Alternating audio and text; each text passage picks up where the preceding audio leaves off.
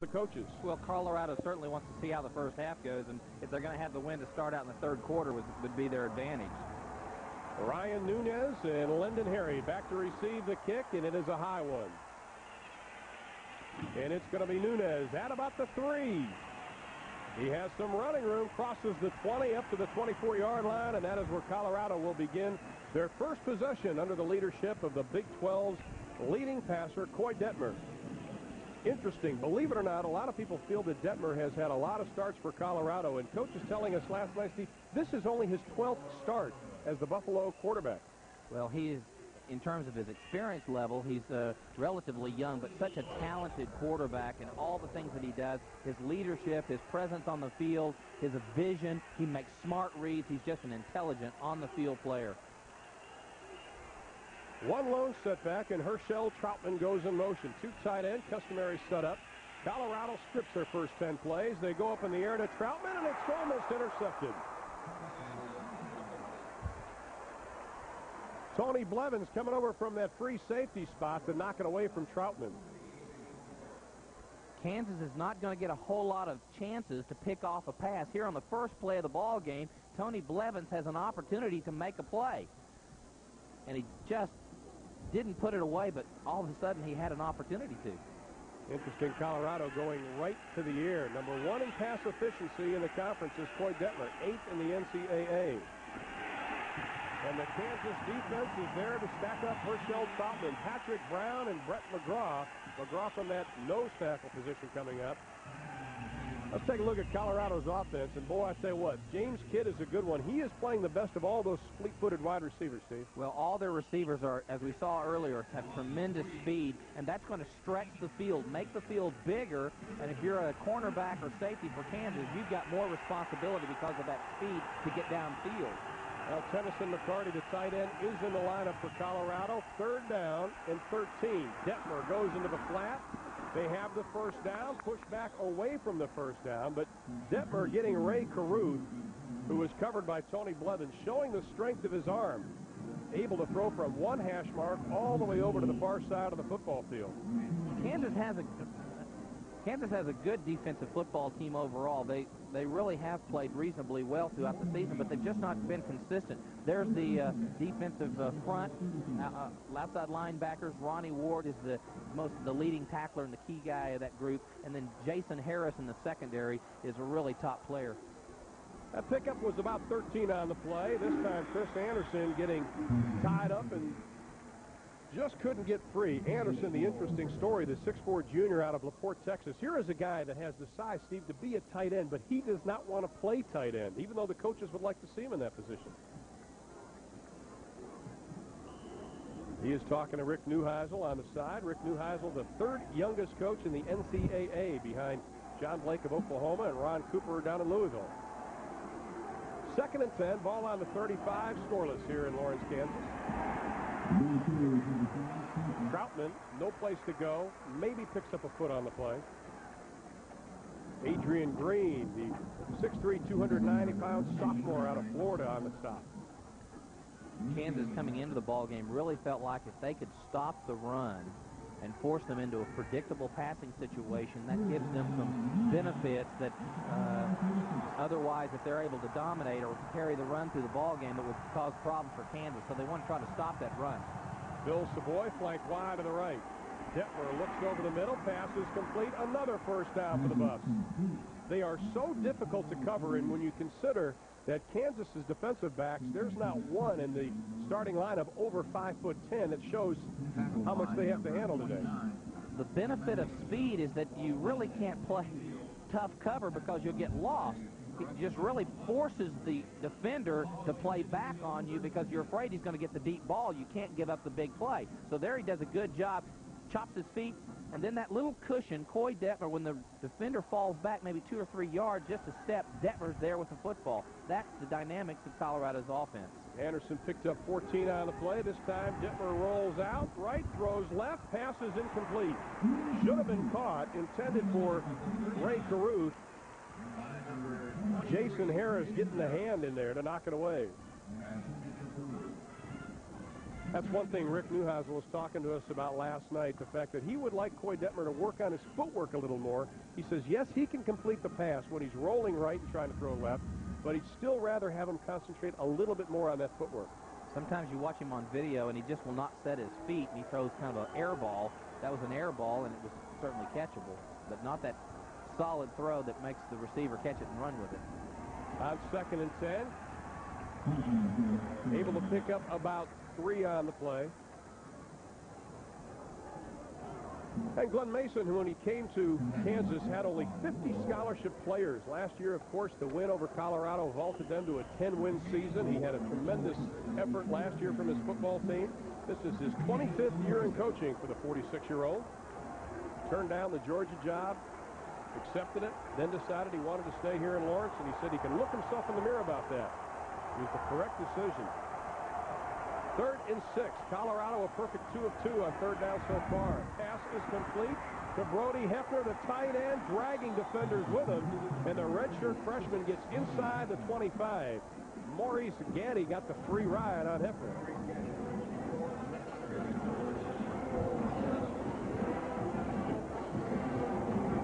Brody Hefner is more the pass situation tight end. There he is. He breaks, he looks inside, and then cuts it out. And then Mo Gaddy's got to try to make a play on him. He's the more fluid runner of the tight ends and receivers. And here's Coy Detmer reacting to the pass thrown, a well-thrown ball. Gaddy giving away about 8 inches to Hefner on that play as Troutman again hitting the right side, goes down to about the 20-yard line before Ronnie Ward, the leading tackler on this Jayhawk defense, makes the stop. Kansas defensive coordinator Mike Hankwitz, 10 years at Colorado, 7 as defensive coordinator, now over here at Kansas. There's Mike on the sideline, and he knows just how potent this Buffalo offense can be. He made a comment yesterday that can be good and bad. That's right. On 2nd and 7, the Buffs keep it on the ground with Troutman again. This time Ward trips him up after a pickup of about 3 on the play. We've played just about 4 minutes, and Colorado on this opening drive has looked very impressive, especially on 3rd down completions. They had a couple of 14-yard pickups, a 23-yard pickups. Detmer already with 51 yards throwing the football this afternoon. 3rd and 5 for the Buffs. Carruth in the slot. Detmer, a little touch pass right over the middle to Carruth. He's got the first down and then some. Inside the 5, down to about the 3-yard line. Ronnie Ward, the right linebacker, cannot cover Ray Carruth with that speed.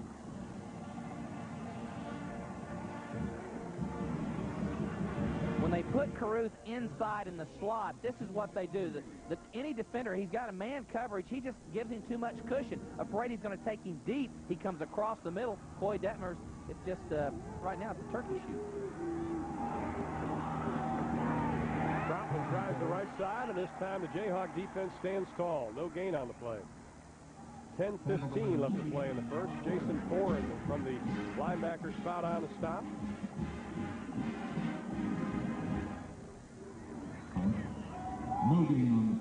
Brings down a 2nd down and goal from the 3.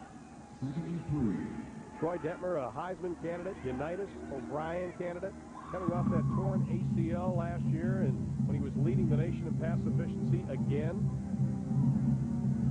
Really has recuperated. He had a friend in Dalton Simmons, the defensive back, also for Colorado. He too had the ACL, missed all of last year, and the two spent a great deal of time trying to recuperate, building up their strength together. 2nd and 3. This time the I formation. Darren Fisk is the fullback. Mainly used as a blocker. This time Detmer rolls out. Throws right in the middle. Touchdown, Colorado. Desmond Dennis with his first touchdown reception of 1996.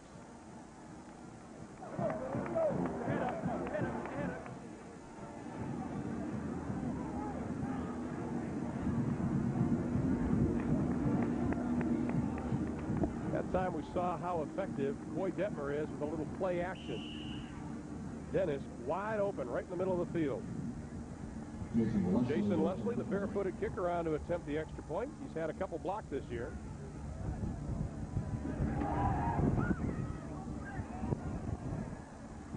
And it is good. 9:44 left to play in the first quarter. A very impressive drive for Colorado, especially on third down situations.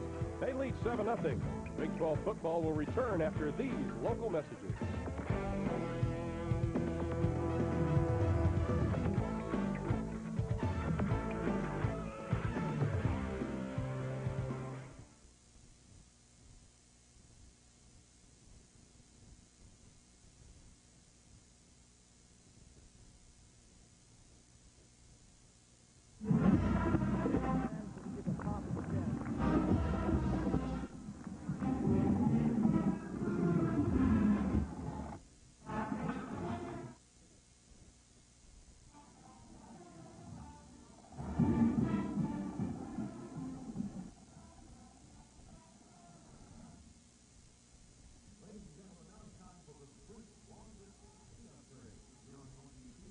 Upgraded to the Memorial Premium Seat, complement of Sprint. Today's lucky seat numbers, Section 30, Row 31, Seats 4 and 5. Occasion Representative and Baby J will meet you at your seats for your Sprint long-distance seat upgrade.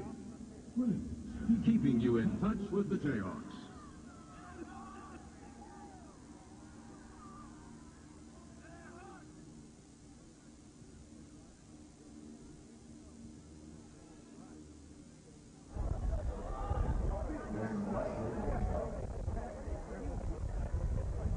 That was incredible.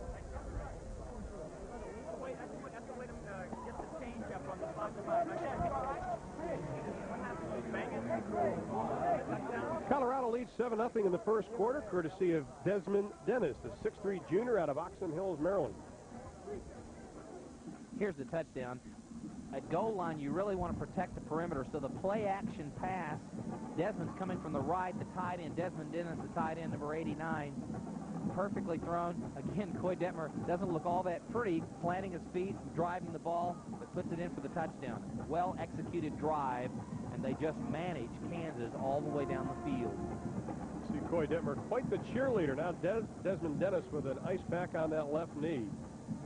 Pretty impressive scoring drive, though, Steve. 14 plays, 76 yards, just over 5 yards. I think what's impressive about that, the third down conversions of Colorado.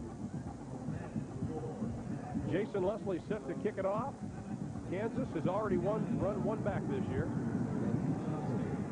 It is a short kick going against that strong wind. Kansas is going to start out with great field position. June Henley crossing the 25 up to about the 27-yard line, and that is where Matt Johnner will get things underway. Johnner, a career-high 268 yards throwing the ball last week against Texas Tech. Well, as we said in our pregame, you cannot put Matt Johnner in a position where he has to win the ball game. Everyone's got to contribute. Receivers, the offensive line's got to do their job. They've had some problems in consistency in that front line with two young players, Cleve Roberts and Justin Gaslow. They've got to play big. Kansas first offensive play. They keep it on the ground, and June Henley finds some running room. Crosses the 30 up to about 33-yard line, and Steve Isaac Bird, we talked about him earlier, he is a good one. Well, really an NFL prospect, not as speedy as the Colorado receivers, but excellent in terms of being able to catch the ball and make an impact. The offensive line, Scott Whitaker, has been the most consistent of that group, and there are Cleve Roberts and Justin Glasgow on the first play that really did a great job of blocking.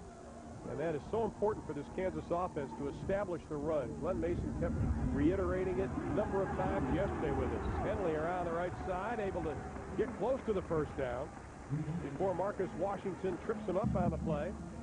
And the defense for the Buffaloes of Colorado. Well, Greg Jones has consistently been a performer for Colorado. That's a very fine defensive front. Matt Russell is the person that's getting a lot of press, but all three of those linebackers are exceptional, and Steve Rosca has consistently been the big play performer. 14 tackles last week. He makes all the calls in the secondary. Colorado defensive secondary a little shaky. They only have 6 defensive backs making the trip, so Rosca and company can ill afford to get hurt in this ball game. That was good enough for the first down, and with 8:51, Kansas with the ball, 1st and 10. Ball sitting on their own 37-yard line.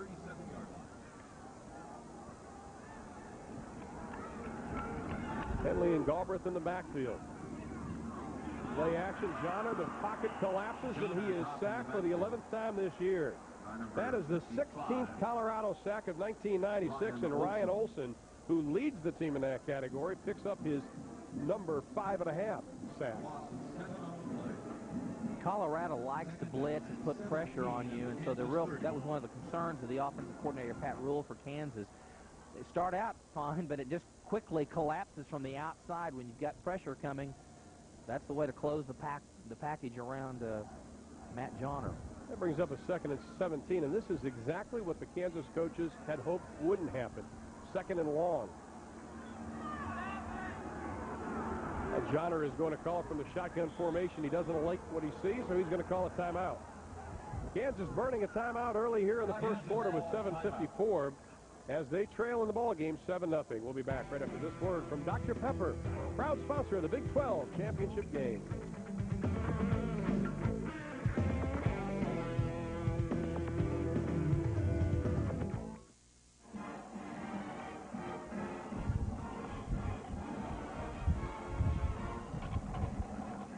Yeah, good idea, because then we'll talk about how he said that, you know, Steve was talking, it's got to be a team effort again. They've got to believe.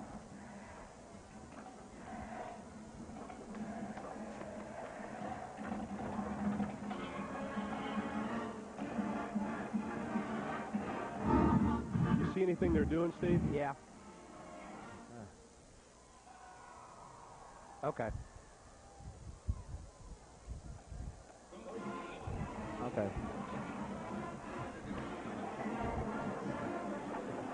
Okay. Okay. Okay. All right. Thank you.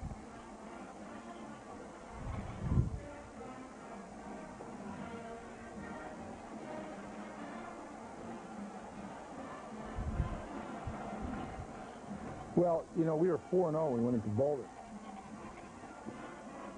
Yep.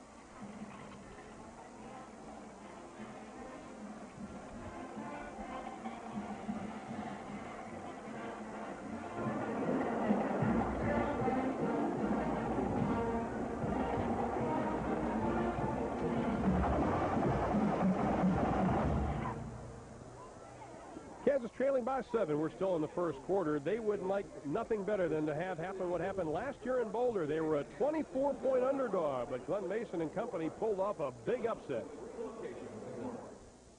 Well, you know, we were 4-0 when we went into Boulder, but we really hadn't played very solid football. We played a good game against TCU on a nationally televised game. And other than that, we really struggled against Cincinnati, North Texas, and should have got beat the week before against the University of Houston. And then we came out and, to be quite honest with you, we played better than anybody had expected. And that win brought us together as a team. You could feel it. You could smell it in the locker room after the game that that team believed that they were a team. And if they played together and kept the right attitude, that there wasn't anybody we couldn't play with. Johnner's pass off to the far side to John Gordon, the true freshman. He is knocked out of bounds at the original line of scrimmage. And picking up on what Glenn Mason said, talking to some of the players yesterday, Steve, they all said when we were going on that plane to Boulder, we believed we were going to win that football game. They had the confidence that they were going to beat the number 4 team in the country. I have a sense that there is maybe a little reluctancy to have everybody believe that this year.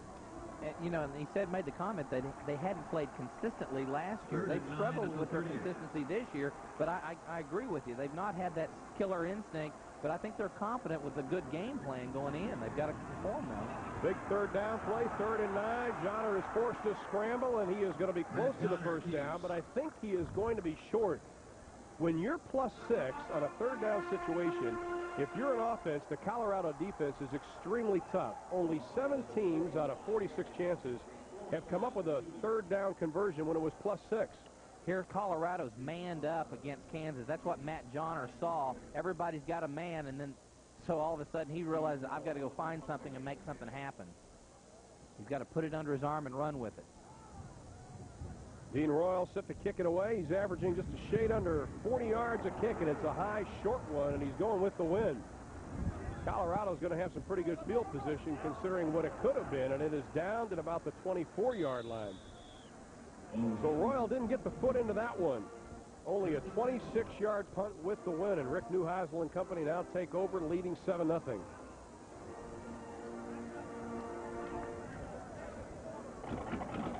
This Colorado team is a team that has won at least 8 games the last 8 seasons. And Rick Neuheisel knows what this Kansas team can do, considering what happened last year. Oh, I think kids always remember those kind of things. Certainly, we were riding high at the time. We were ranked number 4 in the country, having just beaten A&M in Oklahoma. I think our emotion meter was kind of tapped out. We didn't play with great emotion, but that is not to take away from the great Kansas effort that day. But our kids remember that, and hopefully we'll play inspired football. And so far they are. Last night, Rick Neuheisel wanted to know if it was going to snow today, Steve. I think he was kind of hoping for it.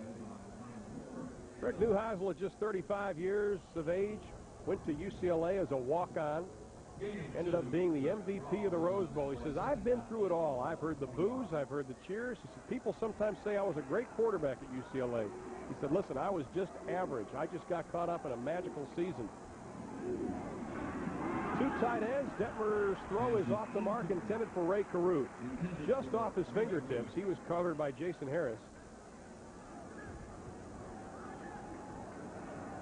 Caruth, 25 receptions already this year. Here, Kansas is manned up again. Troy Detmer just really has a tendency, when you look at the videos, I've seen several times where he'll throw the ball behind. He's trying to force it, get it there so quickly that at times he'll drop it back. I don't know if the wind's bothering him or not, but that time he threw a poor pass. A 3rd and 8. Colorado has been very successful in this situation. Lofts it up against the wind and just a little bit too far for James Kidd to come underneath it. Detmer throws a very catchable ball, but this time not enough air underneath the football. There you see all the coverage right here is what you're going to see. Man coverage by Kansas. Watch them as they react, trying to go to James Kidd. Good pressure by that defensive front. Good pressure by everybody. The ball thrown up. The wind may factor on those higher throws because it does get kind of dicey because it is a strong wind right in Troy Detmer's face. Nick Peach set to kick it away. Isaac Bird with that 94-yarder return against OU. This one goes absolutely nowhere. And this has been a problem for Colorado, is punting the football. This time, a 34-yard kick, and Kansas has good field position. Back right after this word from Sitco. Look for the sign of quality throughout Big 12 country. Sitco says go.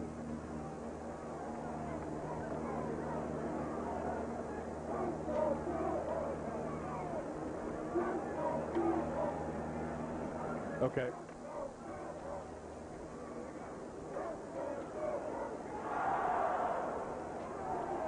Okay. Thank you, sir. Well, that's okay. Sitco people just got off on that.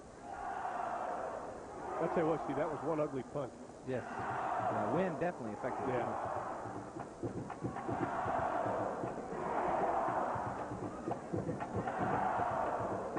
Are you coming out for that shot, Kenny? Okay.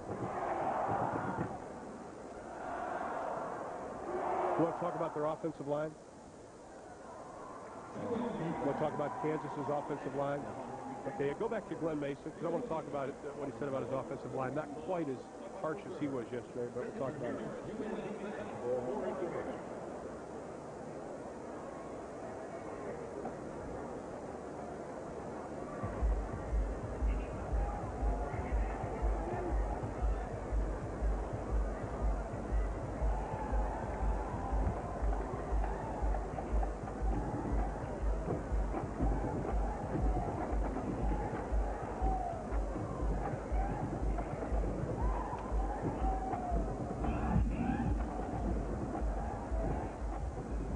Glenn Mason and the Jayhawks trail 7-0 with 6:02 left in the first. Glenn Mason getting some of his coaching knowledge from the great Woody Hayes when he was at Ohio State. And he was really concerned about his offensive line coming into this game. Said they have not played well in the last few games.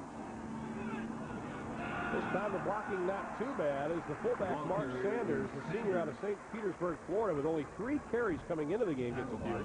And what really concerned him is that they felt like they've got to establish some degree of the run to keep Colorado from just teeing off in a pass situation. So that's why the importance of the offensive line to play well. He said he was more harsh than you were, Ron. I was trying to clean it up a little bit. He said they've been consistently poor for 2 weeks. Again, the fullback carrying the football. This time, a bunch of Buffaloes are going to wrestle him down with Ryan Olson leading the charge. The 6'2 junior out of Lakewood, Colorado, who is probably one of the most explosive players on this Colorado defense. Holds all the weight room records up in Boulder. Watch the offensive line. Watch Colorado make penetration. You're seeing more white jerseys going past that line of scrimmage than you are blue jerseys going the other direction. They just stand them up. Jared Smith and Cleve Roberts both got beaten on that play. This is the perfect situation for Colorado. Forced the team into a 3rd and long. It is 3rd and 7. 3-step drop. The southpaw lets it go, and it's over the head of Isaac Bird. For Isaac Bird, incomplete. So once again, the 3rd down defense of Colorado is extremely tough. Kansas now 0 for 2 in 3rd down conversions. Colorado was very concerned about Isaac Bird, number 1. Good break by Marcus Washington. Here's a guy that's a very talented sophomore, but he's been inconsistently. The coaches say he needs to focus. He's missed some tackles. That time it was right where he needed to be on Isaac Bird. Dean Royal's first punt went only 32 yards. See if he can do better. Kicking it to Ryan Nunez again. This time he skies one. Nunez fields it at the 4. That was dangerous. Trying to get out of the pickle he's got himself in. Gets up to about the 12. A 52-yard kick, about a 9-yard return. Let's take a look at our Dr. Pepper Roundup. Brought to you by Dr. Pepper and your local Dr. Pepper bottler. Virginia spanking North Carolina State. Boston College leading. Michigan on top of Indiana in the second. Penn State and Iowa locked up in a battle. Northwestern and Barry Alvarez going at it. And Georgia at Vanderbilt between the hedges and Athens. We'll keep you posted on scores throughout the country and throughout the day. Detmer's first drive was to perfection. Trying to duplicate it again. Troutman, the low setback. And he has the football crossing the 15 up to about the 16-yard line. Ronnie Ward and Brett McGraw rolling it down. Offensive coordinator for this Buffalo team is Carl Durrell. Durrell was a wide receiver at UCLA when Rick Neuheisel was the quarterback. In fact, at the Rose Bowl, he threw a couple of touchdown passes to Durrell. Interesting, they made a pact back then. They said, listen, whoever becomes head coach first, you got to bring the other one with him. Rick Neuheisel remembered that pledge and has kept to it. On the ground again, Troutman dancing around in the backfield, not much room. And ironically, Rick Neuheisel replaced Carl Durrell when Durrell left Colorado in his first stint and went down to Arizona State. And now Rick and his former wide receiver teammate back together again. 3rd and 5. There's Mike Hankwitz, former defensive coordinator at Colorado.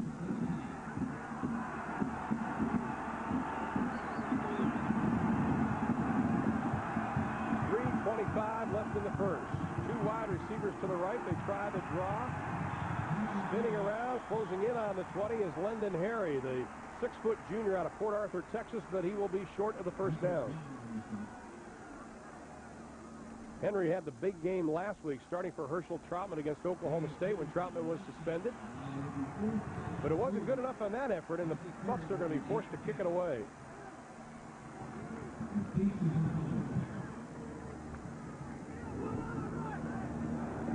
This time, Pete standing inside his 5-yard line. Isaac Bird set to receive the kick. Only 34 yards on his first punt of the afternoon. Whistle, that's going to be too much time on Colorado, so that's going to back them up even further. And kicking into the wind, Kansas almost assuredly is going to get some type of good field position. Snap, dead ball, delay of the game, offense. Now, last year, Colorado set a team record for most penalties. This year, early on, they were the most penalized team in the NCAA. Now they're averaging just about 10 penalties a game, under 100 yards a game. But they really only had one game when they had fewer than 11 penalties. That was last week. They only had 4. And you can see the penalties that they've had this year.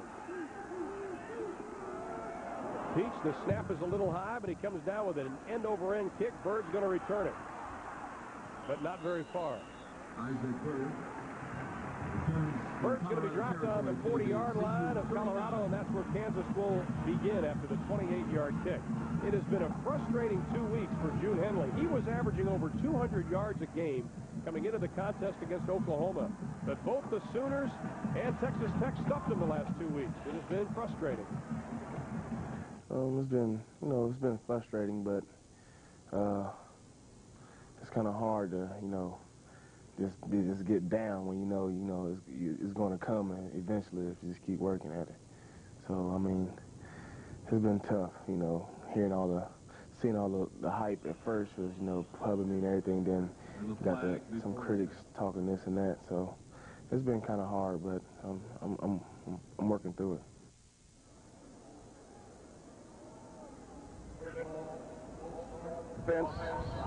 Now Kansas is going to be penalized as they have a new quarterback in the lineup. It is Ben Roots, the 6-foot senior out of Putnam City, Oklahoma, just outside of Oklahoma City. Would you put the game clock to 2 minutes, 18? Is he asking us to do that, Steve? Look right at us on that. I don't have that ability. But Ben Roots was slated to be the starting quarterback for this Jayhawk team going into the spring drills, I should say. He originally signed with Nebraska. But then he tore up a leg, and that allowed Matt Johnner to move right in and take over the starting quarterback position. But the coaches told us a couple of weeks ago they would not hesitate to play Roots at any time of a football game. June Henley. Now, Brian Nooner, there is obviously nothing wrong with Matt Johnner, but why the decision to change quarterbacks? Matt Russell.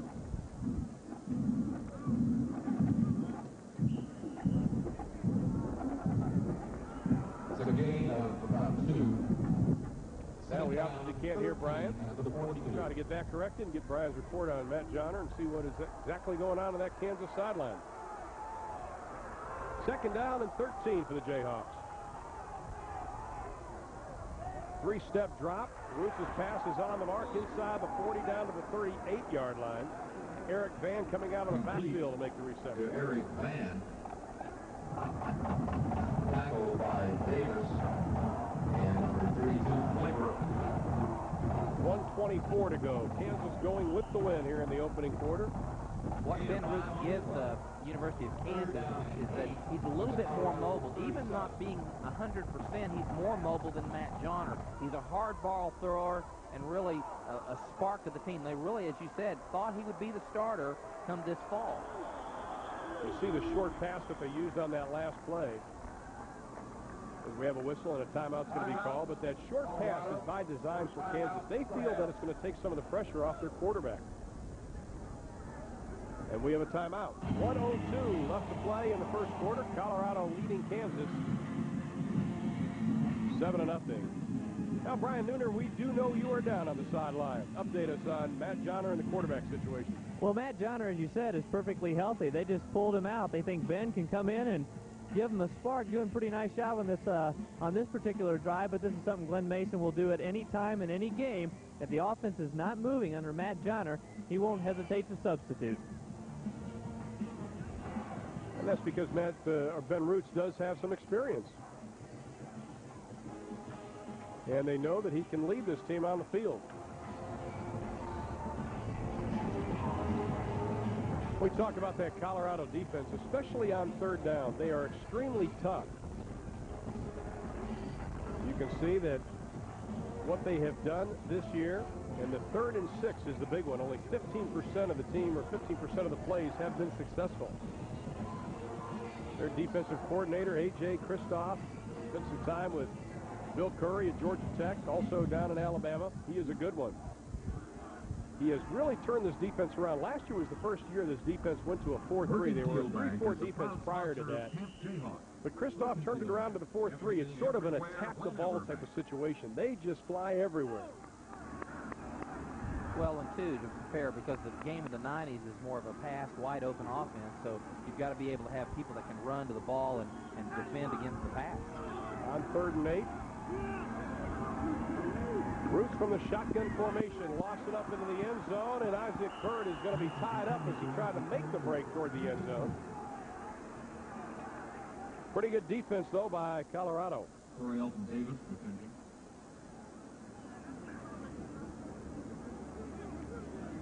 There you see Teray Davis on Isaac Bird, number 1. He's on him all the way. It's a man coverage.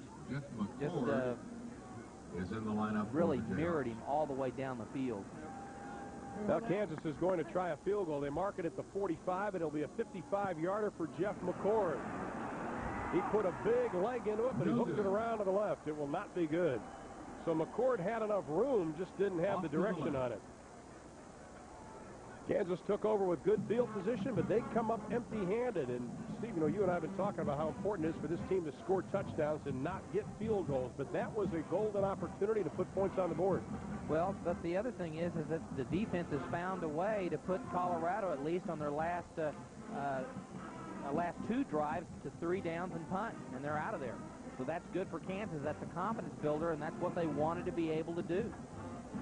But I think in order for Kansas to be successful to win, their best defense is probably going to be their offense, trying to sustain some type of drive to keep that powerful Colorado offense off the field. 53 seconds left in the first quarter. Buffalo's lead at 7-0. Steve Davis, Brian Nooner, I'm Ron Thulin, joining you from a beautiful day in Lawrence, Kansas. Detmer has some pressure, tries to get rid of it. Patrick Brown is the man who was putting pressure on Detmer, and he was able to just toss it away. McGraw also in on the scuffle. In the backfield to sack Detmer. This Kansas front four doesn't sack a whole lot. Right there he is. See, he's getting ready to come on the blitz, but he's outside, so he looks like he's going to play pass defense. And then Coy, this is what I saw on video, where at times he needs to take the hit and go down. He throws the ball and throws it up in the air, and he can't see it. So the problem is that those kind of get picked off. Those make mistakes. Kansas has only 7 sacks this year, but coach is saying that we've had a lot of opportunities, and that was one of them. Lendon Henry on the ground trying that right side. And the junior who has rushed for over 300 yards already this year, has 4 rushing touchdowns, 1 through the air. The 43-yard line. They are missing Dwayne Sherrington this week, another backup tailback. He has been suspended because of the PhoneGate scandal they had a few weeks ago. Really a great job by Jamie Harris, 37, to react on that play, to come up. Those cornerbacks really are we describe them sometimes on an island, but they have to play against the Colorado receivers worried about the deep threat, but then know that they have the ability to be very effective in the run, so you've got to come up and be able to protect the perimeter of the defensive front, and he did a great job to make the tackle. Well, Kansas has called a timeout with 18 seconds left to play in the first quarter. Let's take our Lincoln Mercury Conference standings, brought to you by your local Lincoln Mercury dealers and America's finest new sport utility, the Mercury Mountaineer. We saw the North Division standings at the top of the show. Kansas will go to Nebraska next week. And, of course, Colorado winds up their season at Nebraska. That will probably be determining who will go to St. Louis. And in the South, Texas Tech is 3-1. They've had their hands full this year. Had a big victory last week against this Kansas team. But the Longhorns and the Aggies right behind. And, Steve, I'm going to mention it. How about those Sooners beating Texas? Well, I was not surprised. I was not surprised because Texas had not been playing well. They took it on the chin by Virginia and Notre Dame, and Oklahoma was hungry and looking for a victory. And that Baylor team is a lot better than what their conference record shows at 0-2. Those are the kind of games you're going to see in the Big 12. Last week, Iowa State, Texas A&M. Iowa State plays lights out. Texas A&M manages the game and wins it. But I think on any Saturday, things can happen to turn a game into a real ball game very quickly. So some of the lesser teams certainly are more than competitive. On 3rd and 5. Detmer, the straight drop. He has a lot of room to run, but this time he tries to force the pass. And Kansas' strategy of calling timeout to force Colorado to punt into the wind is going to pay off. But, Steve, I thought he had some room. He could have probably run for that first down. He probably could have, and he oftentimes will. But I think what's happening is Kansas doing a very good job of mixing up the fronts and what he sees and putting pressure on him. Pressure's coming from different places in the field. He certainly did have time to run run forward and get the 1st and 10. And then on top of that, because he doesn't set his feet, he throws a bad pass.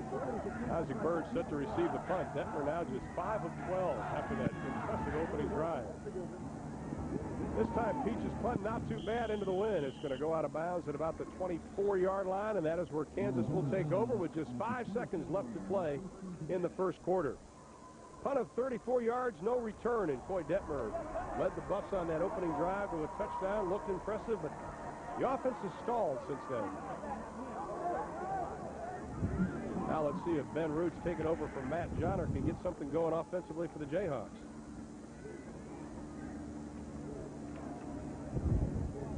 Last week, this Jayhawk team season low 17 points. Neuheisel knows exactly what Detmer's going through.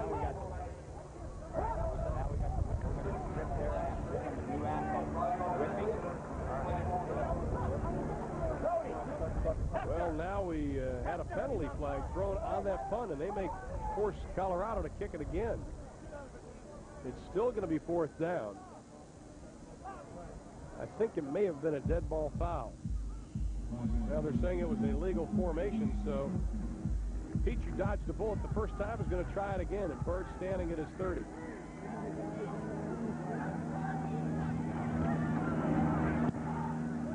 This time he gets off a lot better kick. Byrd has a chance to return it from the 23. He has some running room. Look out.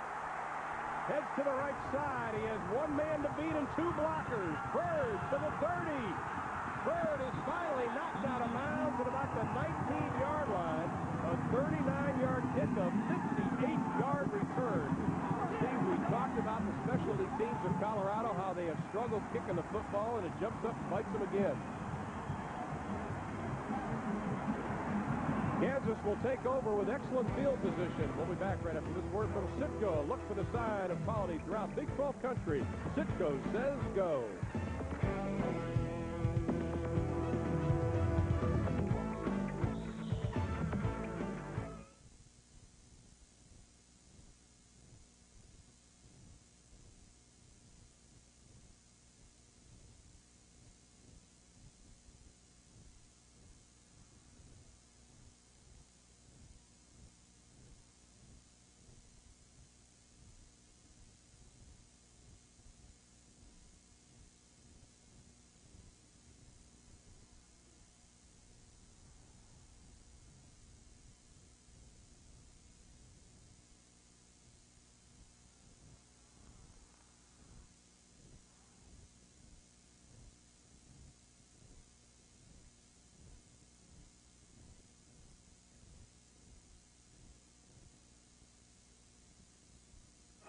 Okay.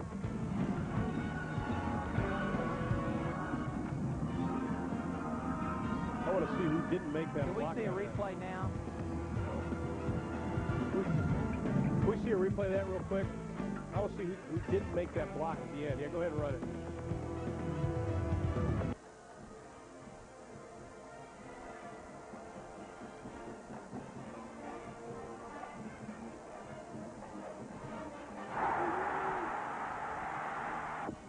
Okay.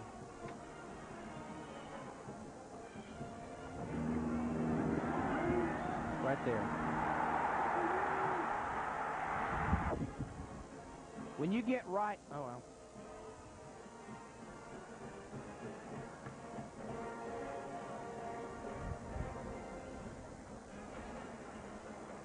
Okay, all right. Okay. Okay. Which one you going with first? Okay, all right.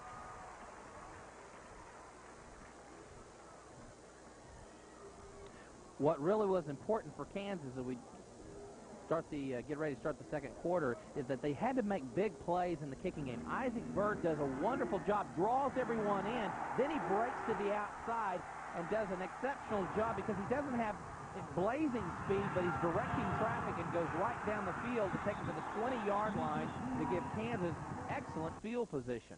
That's the kind of big plays they have to make. They lead the nation in punt returns. Officially, it went down as a 57-yard return for Isaac Byrd, who returned that one against Oklahoma. So Byrd is doing it on both sides. Starting the second quarter, Sanders and Henley in the backfield for Kansas, and it'll be Henley trying the left side. A little bit of rushing room. May have gotten inside the 15 down to about the 14-yard line. A little pushing and shoving going around. Watch he goes about right here and stops. Everybody comes in, then he breaks outside. That's what caused everything to collapse on the turn team. The defense of Colorado tried to collapse on him, and then he just breaks the sidelines, and he just can't get one block right there. Let's see, out of, I couldn't find out who he was. Who did he get a block from? Jones. Was it Jones? I think it may have been Jones. Yeah. Needed a block.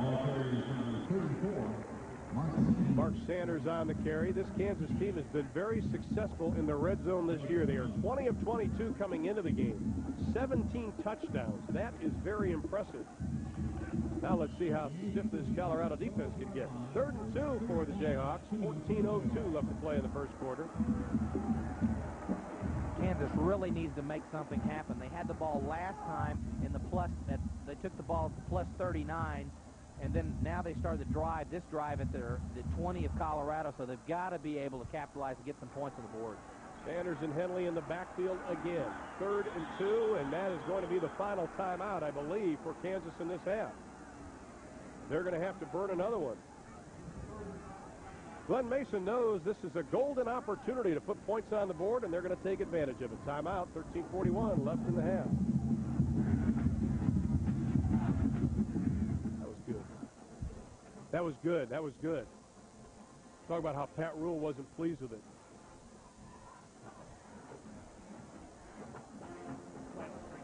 Three tight ends? Huh? Okay. Let me know again if you see that again, okay? Right here.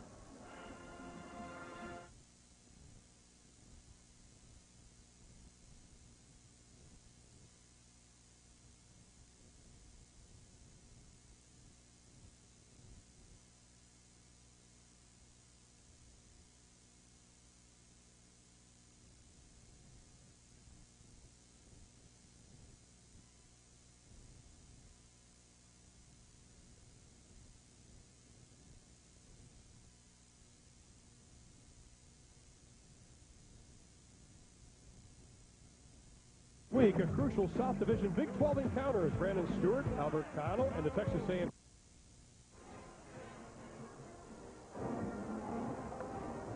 Tight end motion. Stand tight for motion. 3 tight ends. They put Friday in motion, right? That's a guy who Colorado coaches think that when they put him in motion, that's who they're going to go if they're going to throw the ball. They said he's their touchdown guy.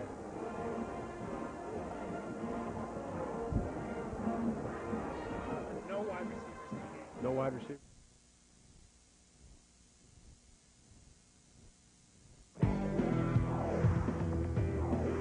Next week, a crucial South Division Big 12 encounter as Brandon Stewart, Albert Connell, and the Texas A&M Aggies team up against Heisman Trophy candidate Byron Hanspard and the Texas Tech Red Raiders.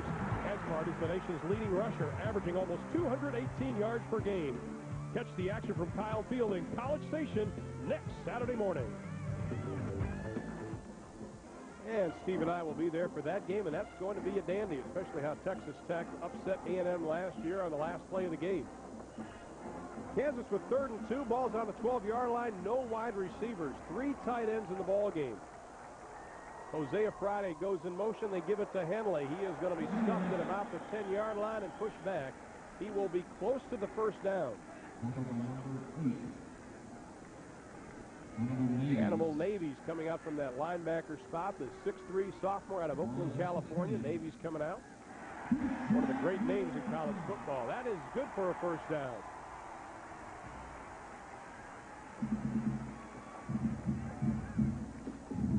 Watch right here what happens.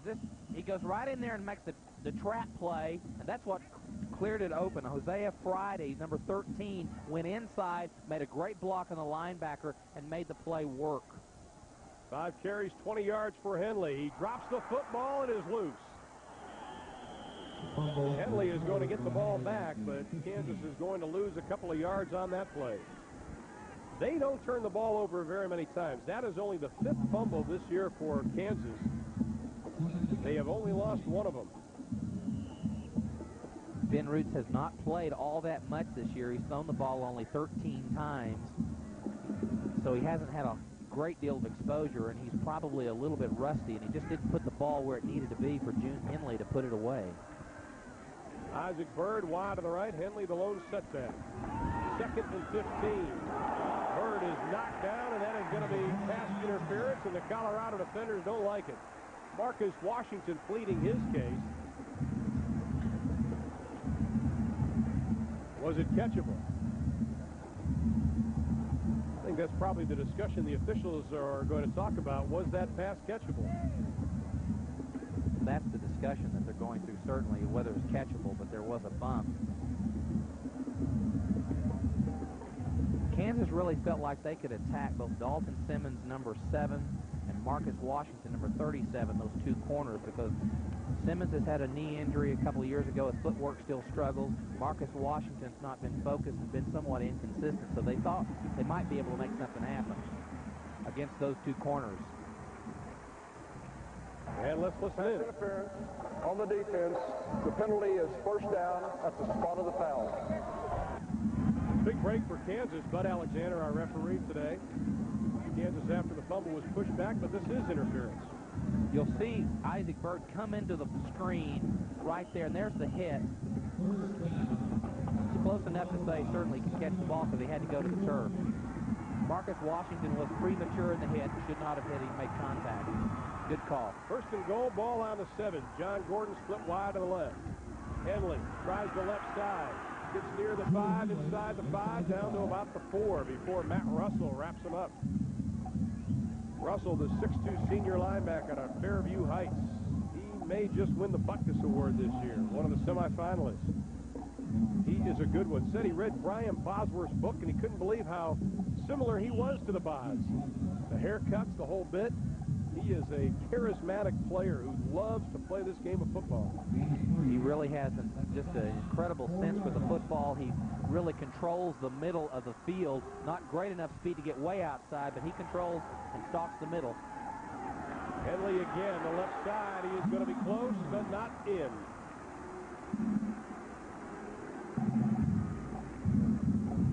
One of the things the Colorado coaches were really wary of was the fact that if that off-tackle play worked with June Henley, they said if that thing starts going consistently, or they can pick up 3-4 yards, we might be in trouble. Offensive line doing a nice job for Kansas. Matt Russell calling the defensive signals for the Buffs. 3rd down and goal. Ball is sitting on the 1-yard line. Henley and Sanders in the backfield.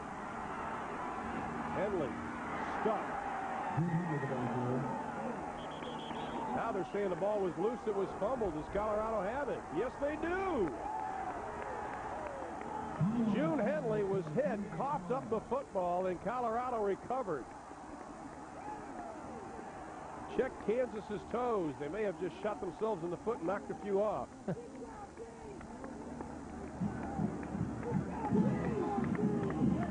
These are the very mistakes that Kansas cannot afford to make. They've got to be able to possess the ball, control the ball, and be able to put it in the end zone and score when opportunities present themselves. Let's watch what happens if he strips it. June Henley just gets truly stuffed. Not a hole there, trying to make something out of totally nothing. And for some reason, he gets hit, and the ball just gets separated from him. Well, Aaron Marshall and Ryan Olson were there to scoop it up, and Kenny Wilkins came up with it. June Henley. He doesn't fumble very much. They are number 2 in the nation in turnover margin. So Colorado takes over 1st and 10, ball on the 1-yard line. Good shot from behind, Coy Detmer. He's going to keep it himself. They run the option, although that was a busted play, I believe, but they're not afraid to run that option to try to keep the defense honest. Despite Coy's knee problems he had last year. If you're looking for some sunshine out of that fumble play, Kansas is really doing a good job of making Colorado going long distance. Except for the first drive, they've been at the -24, the -12, the -20, and their own 1-yard line. So that's making Colorado in this big play offense go long distance is exactly what Kansas coaches wanted to do. Detmer picked up only 2 on the play. Fisk and Henry in the backfield. Henry with the ball up to about the 4-yard line. Not much there. Kopp makes the stop. Colorado offense, amazing. 7.2 average on first down. But Kansas has been able to slice that, probably less than half of that. As you said, forcing Colorado in those long situations where they are now, at 3rd and 7. Kansas is giving Coy Detmer a lot of things to look at. The fronts are different. They're doing a lot of interior stunts, giving a lot of different pictures in terms of zone versus man. Detmer pumps, pulls it down, lets it go. It is complete to James Kidd. He crosses the 10, close to the first down, and I think he'll probably have it. Made his way up to about the 12-yard line, and that's where he needed to get to. What you really like about Coy Detmer is when he does get pressure and he gets clear away from the where he can have good vision, he just finds an open receiver. He really never loses his poise. He stays in there and just finds an open guy and makes it and throws a strike. He does that consistently when you watch him on video, and he just loves to be able to be in that position. He gets them out of the bad play. 1st and 10, ball on the 12. Colorado keeps it on the ground. A little bit of running room over the 15 to the 17-yard line. It is Lendon Henry again. At his first start of his collegiate career last week against Oklahoma State, rushed for 101 yards, but he fumbled the ball twice, and he took it very personally. And Rick Neuheisel telling me last night, said, I've talked to Henry about that to protect the football, and said if he didn't fumble the football last week, it would have been a perfect game for that young man. Picked up 4 on the play, sets up a 2nd down and 6 situation.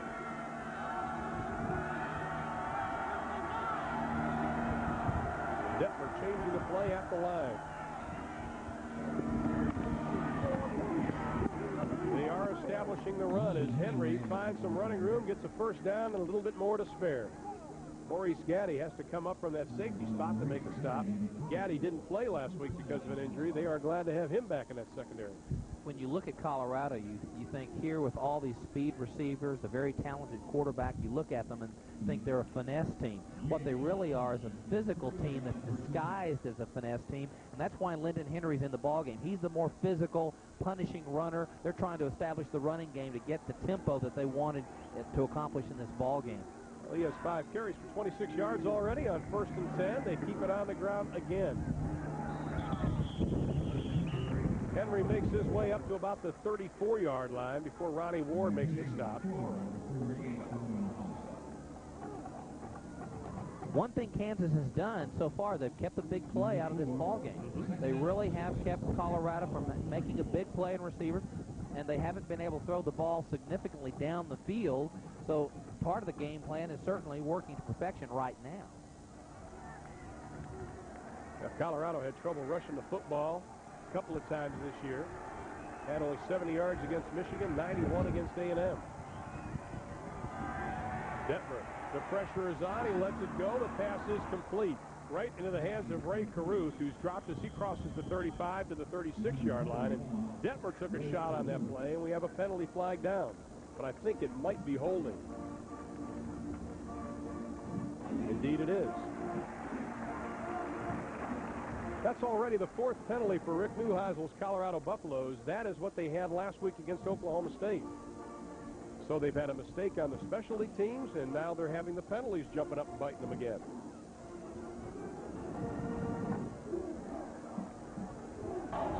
Holding on the offense.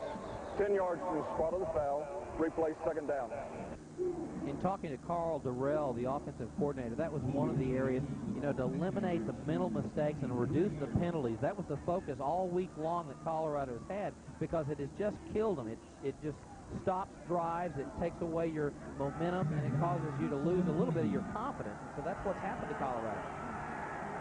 And that sets up a 2nd down and 17 for Detmer and company.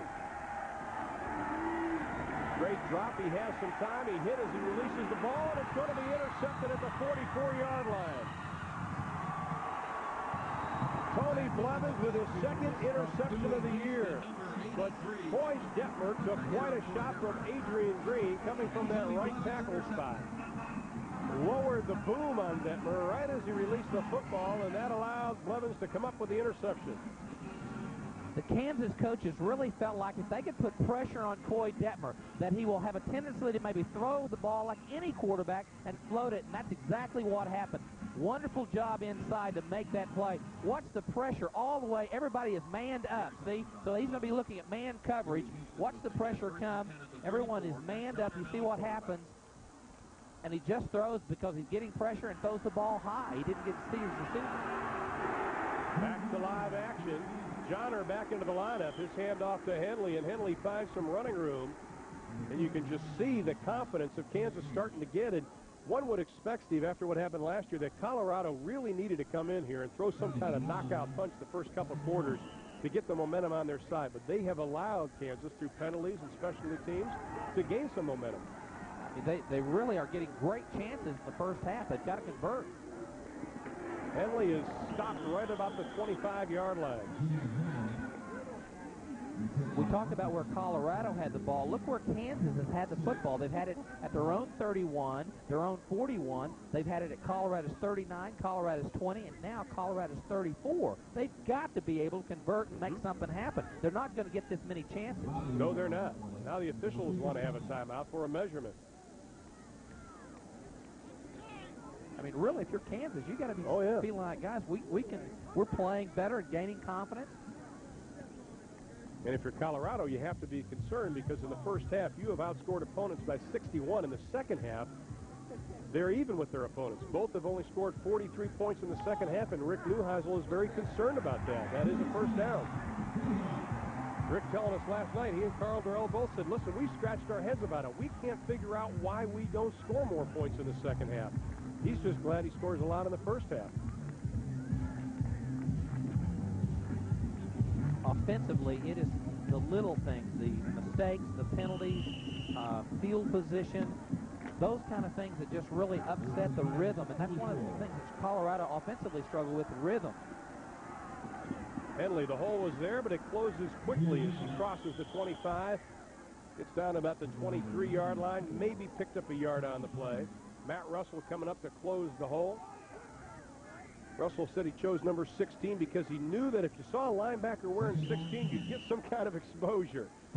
He wanted a single digit. Coach McCartney, Bill McCartney, would not let him have it. He said, so I chose 16, and his license plate even has Buff 16 on it. I think what you like about Matt Russell is that, you know, he plays with enthusiasm. He electrifies his teammates. They rally around him. That's what you want in a football player and a middle linebacker. Johnner will roll left. The pressure is on, and he is going to be dropped. That seemed almost like an uncontested sack by Greg Jones, his 5th of the year. I don't think anybody touched him, Steve. Well, you know, he's trying to get away, and he's not the most mobile quarterback, and yet it is kind of a give-up play. The protection broke down, and nobody was there. He couldn't throw the ball, and then he's not the running quarterback of the two, or the most mobile of the two, and you try to put him on the corner. I think Colorado defense may have been looking for that little shuttle pass to Kansas run. Johnner again. There's the shuttle pass to Henley. He crosses the 25, crosses the 20. Penalty flag is thrown as he is run out of bounds at about the 15-yard line. And I think Kansas may be penalized for a block in the back. Once again, a golden opportunity for the Jayhawks. Well, they're going to call it holding. Glenn Mason cannot be happy with that.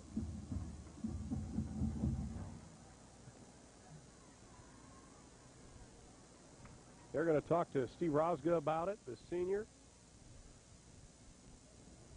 See what they want to do. He's going to check the sideline just to make sure.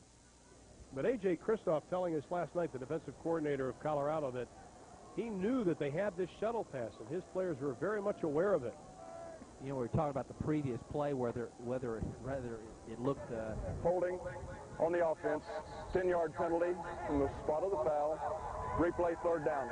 The earlier play that Matt Johnner run, where we were not very impressed with the performance of it, maybe was for a reason. Watch what happens. You're going to see pressure come here, and on a shuffle-type pass, you want to take advantage of that. That's what's happened. Those hard-pressing ends make opportunity and create seams, and that's why that play was successful. You try to take advantage, and that neutralizes the speed. That's what they're trying to do, is make Colorado think rather than just react and press the way they are and put pressure on the quarterback. On 3rd and 16, and again, Henley is going to be dropped, this time by strong safety Ryan Black, his first sack of the year. The junior out of Phoenix, Arizona, who has been a very big surprise for this Colorado Buffalo team. Leads them in tackles with 75. Kansas needs to make something happen. They're grabbing everything they've got. It just totally breaks down. Ryan Black, the strong safety, is on a blitz, and they guess correctly and stop the play. I said it was a sack, wasn't a sack, just a great play by young Black. So Kansas had great field position, and they've let it slip away.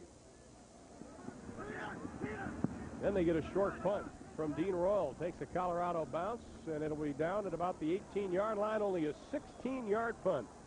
We'll be back right after this word from Dr. Pepper, just what the doctor ordered.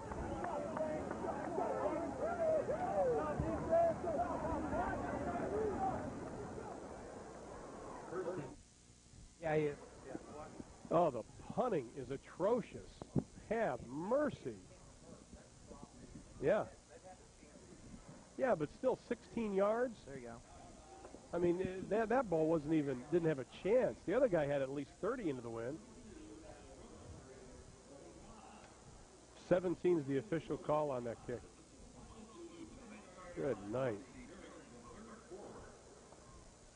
Talk about squandering.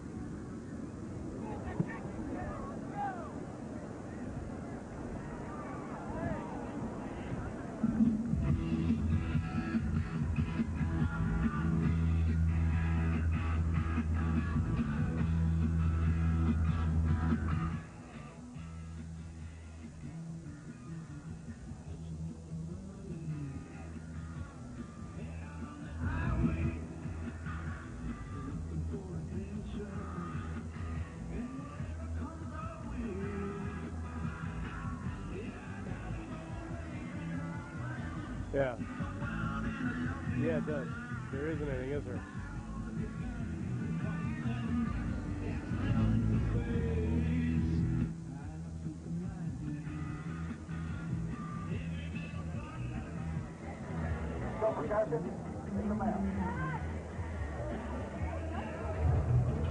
Colorado scored on their opening drive, and with just over 4 minutes left in the second, they still hold on to that 7-0 lead. Let's take a look at the Southwest Airlines storyline. Southwest Airlines with low fares on every flight, every seat, every day. Steve? Well, Colorado scores on the first possession. They take it down the field. They really operate just the way they wanted to. You see Coy Detmer's statistics. He has been managed by Kansas, but he's been very effective. Kansas gets a big punt return, 57 yards, but the real story is Kansas' inability to convert on field position opportunities. Detmer rolls out, looking in the middle of the field, and the pass is caught at the 50-yard line and tripped up from behind. It is Ray Caruth. There is a classic example of the touch that Coy Detmer has on his football. Caruth gets up slowly. 36 yards on the completion. He's looking down to that right knee. Well, Coy's ability just to be mobile and get away from all the pressure, he does a wonderful job getting outside.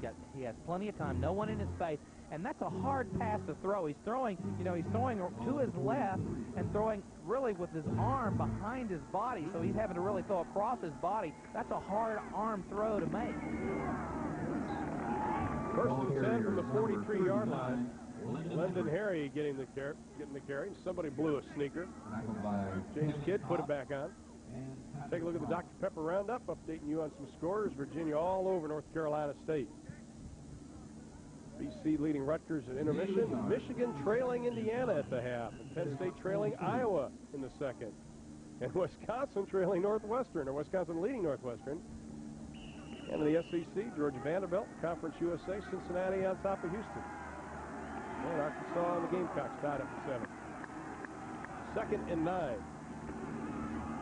They're going to keep it on the ground with Henry as he crosses the 40 down to about the 39-yard line.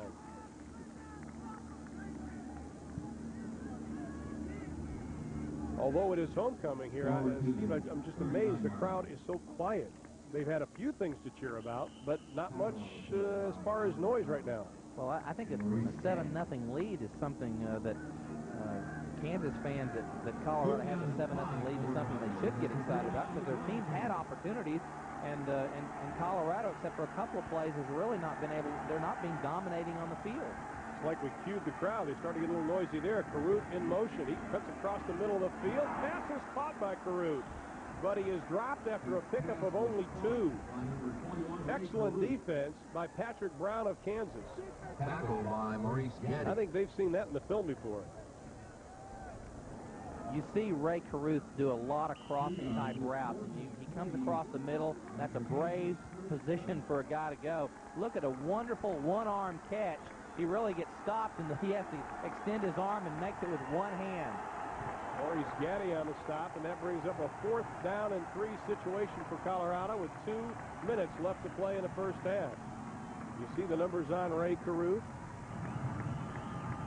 Number 2 in the Big 12 in receiving yards and receptions.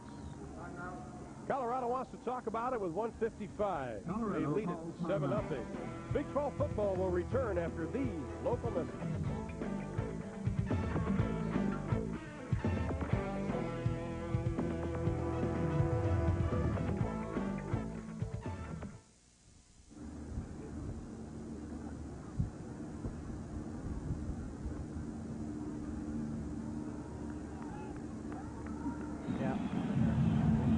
Kansas has so many opportunities.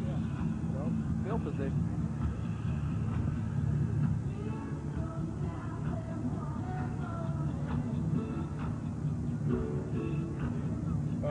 Actually, Kansas didn't have very many yards.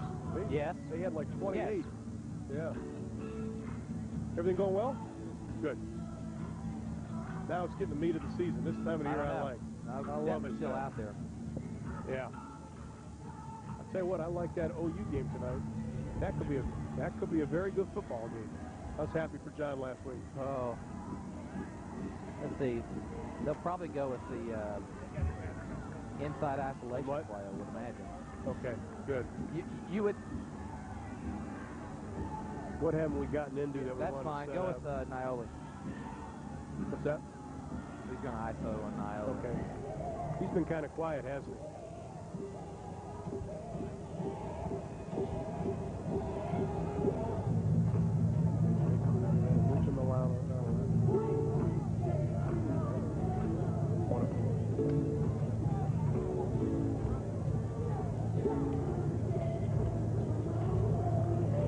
Inside of 2 minutes, along with Steve Davis and Brian Nooner, I'm round 2. Colorado clinging to a 7-0 lead, and they face a 4th down and 3 situation. They are 1 of 4 on first downs this year, and they're going to go for it.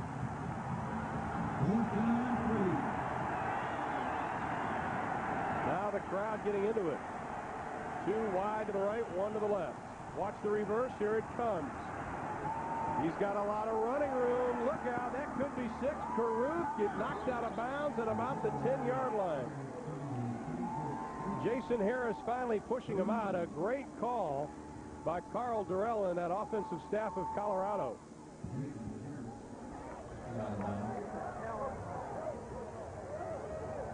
Caruth had rushed 3 times for 53 yards this year. That one was good for 30. What happens is they're going to go down the line. You've got a pulling guard. They get everybody going this way, and then will come the reverse play. This is the big play potential that Colorado has always had in their arsenal. They've got great speed, and Ray Caruth is that 4-3 guy that can get down the field very quickly. Big play. Saw Kyle Smith and Adam Reed, the big guys on the line, getting down the line of scrimmage to make a couple of blocks. Maurice Gaddy wrestles down Lendon Herring. And we have a flag on the play. Henry. I'm going to get his name right yet.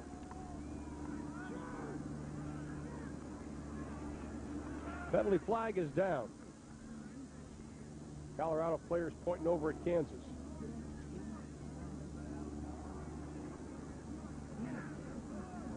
And it will be against the Jayhawks. Rick Neuheisel, big sigh of relief.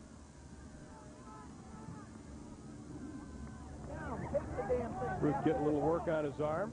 A little turf burn, maybe. And, Ron, that's the very thing the Kansas coaches were very concerned about, that big play Defense potential. lined up in the neutral zone, half the distance to goal line, replay first down. The big play potential of Colorado Kansas has had really a lot of benefits that they've not been able to take advantage of. They had good field position. They'd maintained the big play and kept Colorado controlled. Colorado was playing flat in the first half, and then they come out in one big play. Colorado's gotten in a position to score a touchdown. That's right. You see Kansas offense has not done a whole lot. Just over 30 yards in this game. But they've had chances. They've had many opportunities. First and goal, ball on the 4-yard line. Henry tries the right side, and he is going to be stuffed and lose about 3 on the play. Leading the charge, Chris Jones from that linebacker spot. Also coming up, Maurice Gaddy. Jones, the senior out of Newton, Kansas. That's what you want to see when you're facing that first down play and goal to go. Have your defense come up and make a big stop. Second and goal. Ball on the 7. Brody Hefner comes out for Colorado at tight end. Desmond Dennis back in. 5 defensive backs now in for Kansas. Detmer pumps once, looks in the end zone. He can run it in, but he's caught from behind. Troy Detmer is pulled down inside the Dropped at the 4-yard line. On the tackle, number 99. Ron Warner on the stop, the 6'3", 220-pound junior out of Independence, Kansas, catching him from the backside. Ron Warner comes all the way from the backside. Coy Detmer sees an open field and wants to take advantage of it, but here's the tenacious effort to make the play behind, coming all the way across the field to make the play. Good effort by Kansas. That is yeoman's effort by Ron Warner to come all the way around and try to get Detmer from behind, as Colorado's going to call a timeout as they're facing third and goal, ball at about the 3.5-yard line. This Kansas defense has done just about everything they've been asked to do today, Steve. Wouldn't you agree? Well, they really have. I mean, except for the one big play on the reverse play, they've been able to manage Colorado. They're going to give up a lot of yards. This is an outstanding offensive football team, but they've been able to really do their job. The offense hasn't done their part. They haven't helped them. They haven't produced the yardage, and they haven't taken advantage of field position that's been earned by the Kansas defense. One thing Rick Neuheisel wanted to do to come into this game is try to increase their run production a little bit. At times, they've looked very good at it. That opening drive was so impressive for Coy Detmer and company, but since then, that defense has really stood up to the challenge. Just 10 seconds left to play in this first half.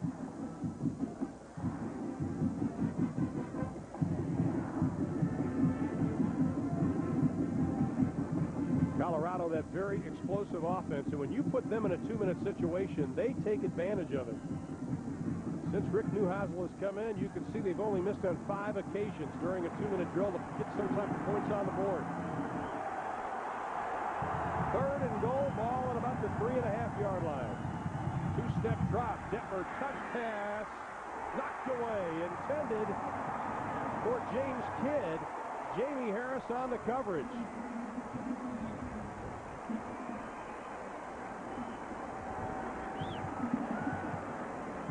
What happens on the play is Jamie Kidd, off of the pump fake, will get open on Jamie Harris. Coy Detmer wishes he had this one back because he lofts it up, and then it gives Jamie Harris time to react, time to get back into the play. You got to put the ball away, get it away where that defensive back cannot get to it. I think Coy took too much off of it, and that gave him an opportunity to knock it away. Jason Leslie, he's 4 of 7 this year. This is the equivalent of an extra point. Standing on the 10. I don't think they have enough players on the field. That's what Leslie's motion to do. Either that or trying to get Kansas to jump offside. Nope. Dead ball, delay of the game, offense. Well, it is delay of game.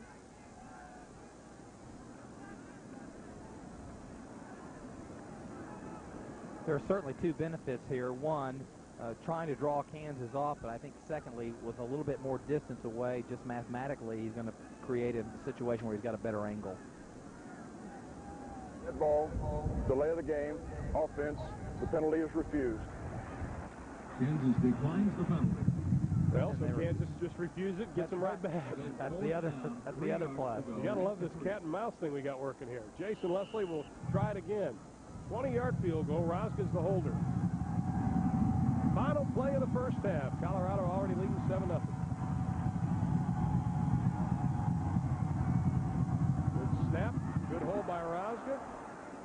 Leslie boots it through. The snap was a little bit off to the side, so Rosga is able to pick it up, put the ball down. Leslie kicks it through. Watch Rosga on this. He is getting the congratulations from Leslie for good reason. Rosga bobbles the ball. The kicker had already started his motion, so he had to start again, and fortunately puts it through. See, watch the stutter right here. He has to slow it down, come back. That's very difficult. Great job by Colorado's kicker to put that thing through. And he turns to the holder right away and says, good job. We have 1 second left to play in the first half as Rosga comes up with a big play. Thorpe candidate. Shaves his head before the games. Said last night after we talked to him, he said, I got to go shave my head. He goes, I do it before every game. He's got that middle linebacker look about him. He's got the earring, the bald head. He is quite the big hitter, too. He's one of the classic funny guys on this team. For his team picture, he put on a wig, wore a tie, and tied it in a knot instead of any type of good-looking knot. But of course, last week he had that interception return that went for over 100 yards, but he told us last night he almost ran out of gas. Yeah, I was considering stepping out of bounds pretty much right away, and it probably was evident just watching me try and run. And really what I was thinking as I got to about the 30 was, I'm at the straightaway now, and I'm not at top speed, and I'm afraid I'm going to get caught from behind. And that's like one of those shameful things you never want to have happen, is to get caught from behind. So I started looking around and got real nervous, and luckily I made it. He said as soon as he hit the end zone, he was cramping up. All his teammates jumped on him to congratulate him. He said, it started to hurt, and I started yelling right away, get off me, it hurts. Congratulate me later. Very heady player, makes all the calls in the defensive secondary, and as you said, made 14 tackles last week. Big play. Leslie is going to do the onside kick just to waste some time because there's only 1 second left. Didn't want to take a chance of a return, and that's the way the first half is going to end. So Colorado scores on their first drive, and they score on their last drive of the opening half, and they will head to the locker room with a 10-0 lead, far from comfortable. Brian Nooner's on the sideline with Rick Neuheisel. Brian? Rick, you start the game on a very strong note, and you get 3 on this one, but since that time, that opening drive, you struggled a little on offense. Well, the wind's playing a little havoc with our throwing game, and they're doing a nice job with the run defense, so we'll go back, tool up, and I think we'll play real well in the second half. Speaking of defense, Kansas has had some nice opportunities, and your defense has really dug in inside the 30. I'm very proud of our defense, especially in the red zone. It's been that way all year. We can get 30 more great minutes out of these kids. We're going to go home with a win. Okay, thanks, Rick. Thanks for joining us. Ron, let's send it back up to you. All right, we still have a lot of football left to be played. Rosga and company heading to the locker room, and they lead it by 10. We'll be back to Lawrence, Kansas for their halftime activities right after this.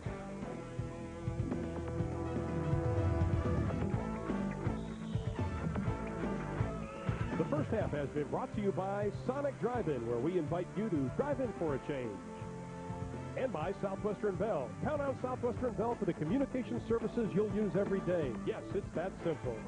And by Mazda. Experience cars and trucks built with a passion for the road. Mazda.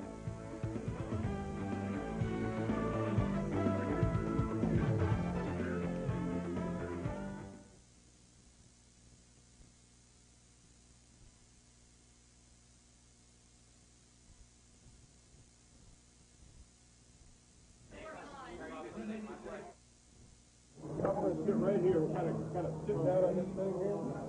Hey, they have their chances. You have great field position. You got to take advantage of it. That's okay.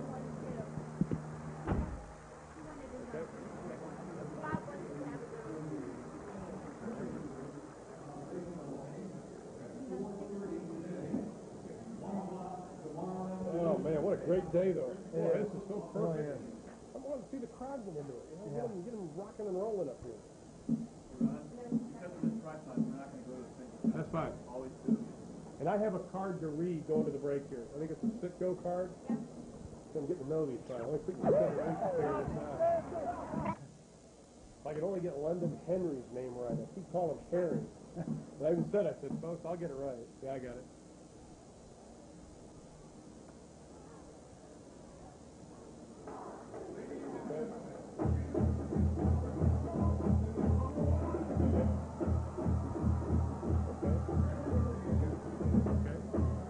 also on the football committee, aren't you? The NCAA football committee? No, I was So basketball. I just got out of the basketball committee, but I'm not. Football postseason committee? Big 12 playoff game? Okay. No, I'm not on that. Oh, you're not on that? No, Okay. I was going to say that is the only football committee, the postseason events committee. Bill Byrne is the Big 12 postseason. There we go.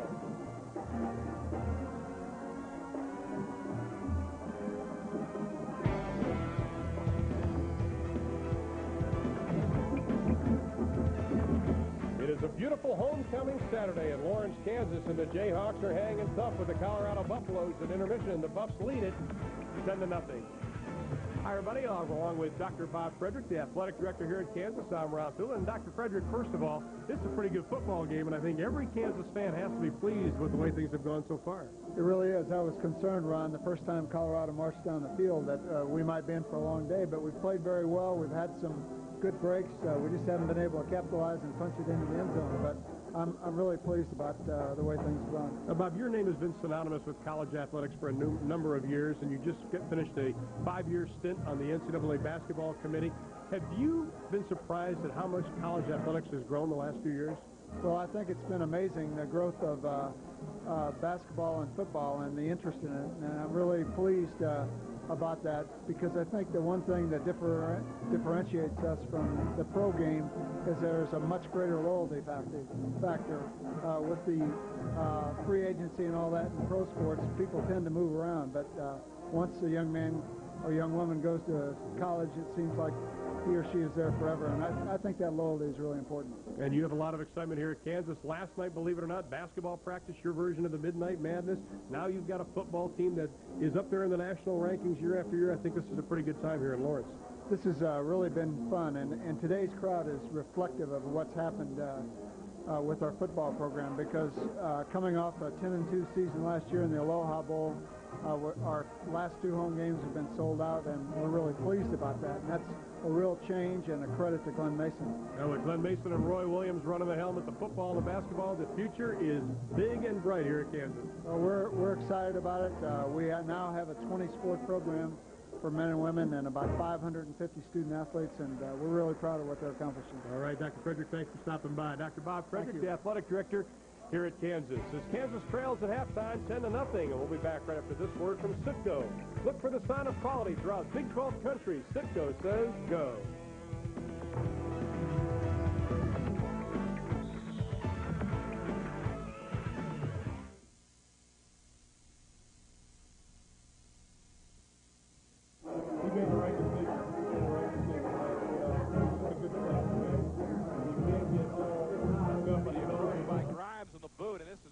In the late 1960s, the artificial playing surface promised to revolutionize the game of football.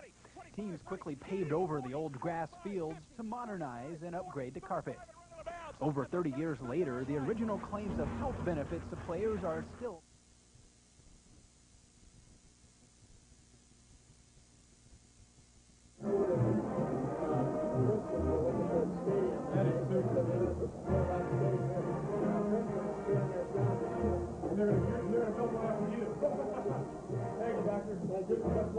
Situation.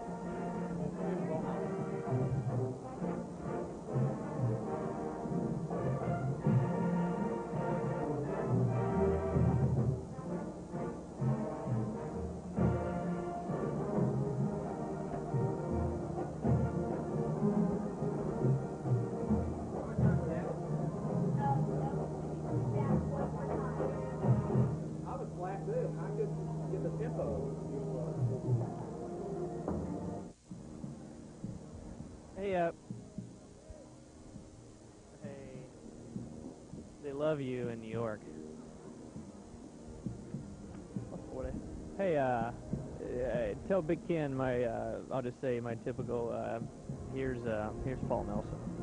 Roll cue. I'm going to say, to take a look at the turf transformation, here's Paul Nelson.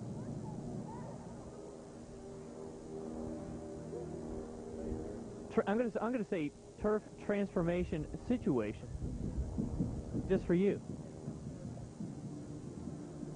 How much time till we're back?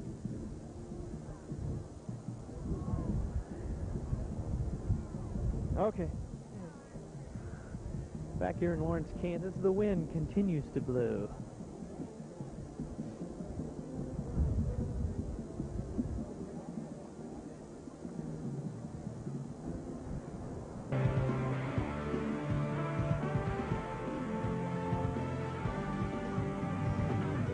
Welcome back to Lawrence, Kansas. We're at the half. Colorado leading Kansas by a count of 10-0. The wind continues to blow here at Memorial Stadium. And as you take a look behind me, you can see that the field here at Memorial Stadium is an artificial surface. But there's a trend developing in the Big 12 Conference. It's a turf transformation situation. And with more on that, here we go. The approach by Grimes on the boot, and this is going to go out. In the late 1960s, the artificial playing surface promised to revolutionize the game of football. Teams quickly paved over the old grass fields to modernize and upgrade to carpet. Over 30 years later, the original claims of health benefits to players are still being questioned. The new trend is slowly hitting back to earth. In 1995, only 2 Big 12 schools played on natural grass. This season, 5 conference schools are on the green, as Iowa State, Texas, and Texas A&M made the change over the winter. Players seem to like the change at Texas, where the new grass has allowed more freedom on the field. First, a player rather dive on grass, knowing they won't come up with turf burns and skin missing and, just injuries like that. Turf catches your ankles. It's just a more natural feel on grass, a more natural game, and I'd rather play on grass anytime than turf. Natural grass is also more versatile than its artificial counterpart. The way it's grown, fertilized, and even mowed can make a difference in play. When Iowa State made the decision to change, they brought in turf expert Mike Andreessen, who handled the flood of '93 for the Iowa Cubs when he was head groundskeeper there. We're in the business of being a part of the team where if they want a fast field, we can give them a fast field. If they want it soft and slow, we can give it to them slow.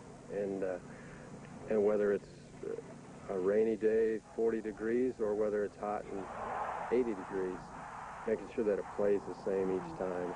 Here at Iowa State, second-year head coach Dan McCarney sees the health benefits of having a grass playing surface. But he also sees some reasons to have one that aren't so obvious. Well, we like it from a recruiting standpoint. I like to practice on grass. We practice every day on grass, and now we get to play our games. And kids that come here to Iowa State know they're going to play at least 6 games a year on grass field. Don't count out the artificial surface just yet, however. 3 separate NCAA studies showed that the number of injuries were virtually identical to those on a grass playing surface. So for now, the question remains, grass or artificial? The answer for the majority of Big 12 schools remains carpet, but that percentage is slowly making a change. Paul Nelson, Big 12 Showcase. And as Paul mentioned, it was Texas A&M being one of the schools that switched back to natural grass. That's where we'll be next week in Aggie Land as the Aggies take on the Texas Tech Red Raiders. Here at the half, Kansas trails Colorado in our game of the week. The score is 10-0. Big 12 football continues after these local messages.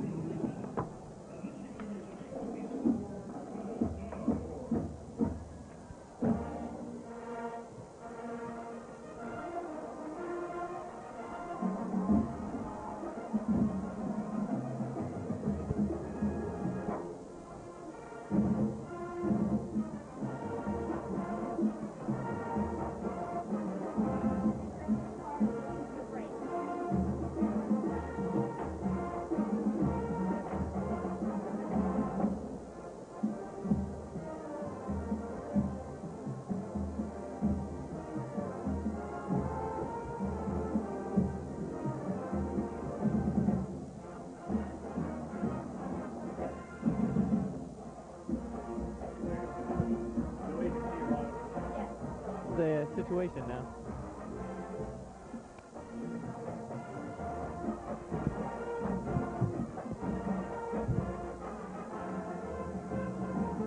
Okay.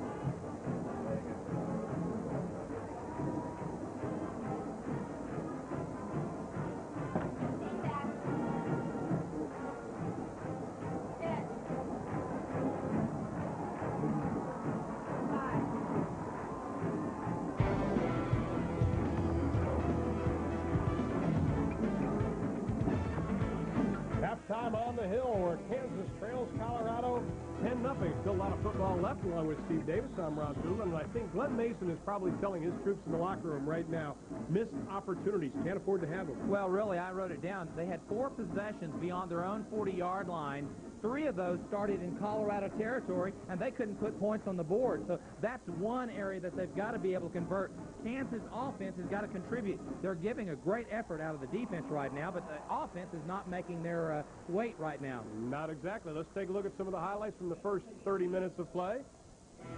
Well, what really happened, the first big play of the game, in the first drive, Colorado really was dominant. Here's the touchdown, a 3-yard pass that we made the touchdown 7-0 at that time. They were strong all the way through. And then later on, Kansas State had a great opportunity off of a punt return. Great job by Isaac Bird, draws Colorado in tight, and he takes it down the sideline. But here again, they stalled. They could not convert and put points on the board. And then finally, a reverse play. Colorado runs the reverse play. This was the big play Kansas had tried to avoid most of the first half and had been real successful. Ray Cruz takes it right down the sideline. This set up the field position for the field goal. Nevertheless, this Kansas offense is powerful, averaging almost 40 points in a game, and it's been almost 3 years since they were last shut out. Sitco celebrates the inaugural year of the Big 12 by looking back at critical fourth-down situations when teams decided to go for it.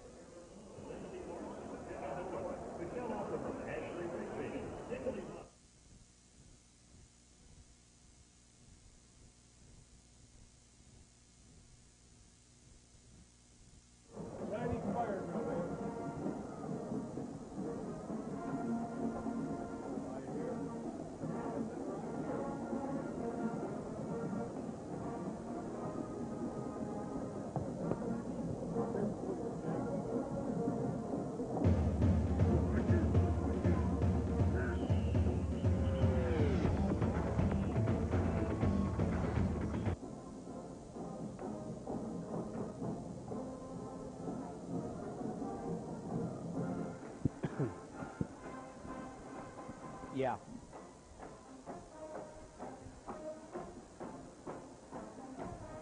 Okay.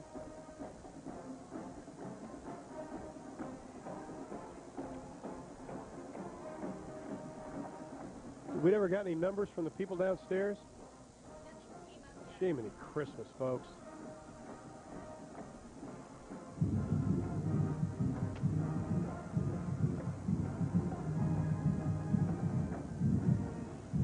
Yeah, but I'd let you know, we can have them now. It's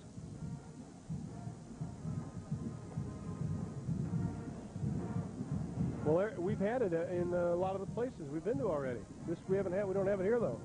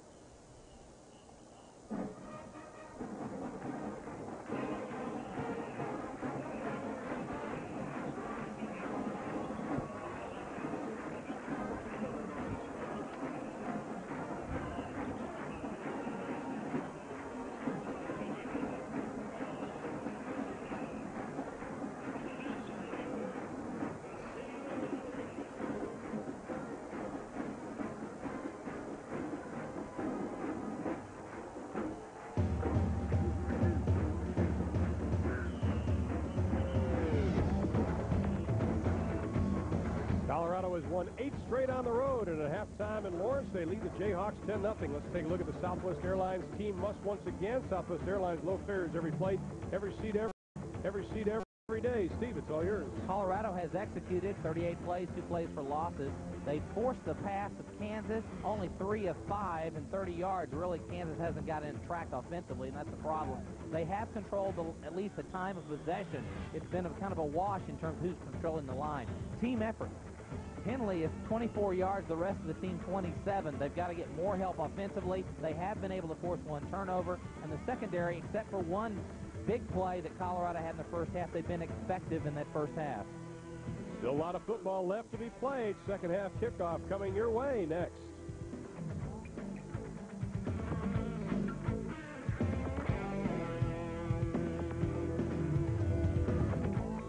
The second half is brought to you by Dr. Pepper and your local Dr. Pepper bottler. And by Discover Cars, proud partner of the Smithsonian's 150th anniversary. And by Mobile Motor Oil. At Mobile, we've been changing oil for over 125 years.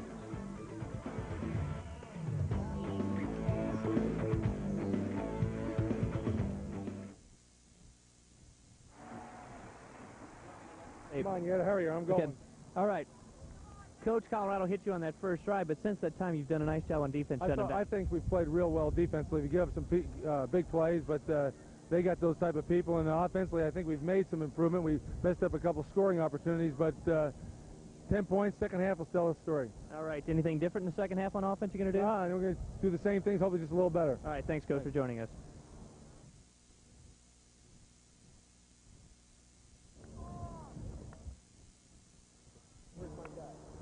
Hey, Brian, so you and Glenn going out after the game, you guys seem real tight there. What's that? You and Glenn are real tight, man. You guys are good buddies, aren't you? Who, Glenn and I? Yeah, you remember he gave me that plane, you know. Coach, wait a minute. I want to talk to you some more. All right.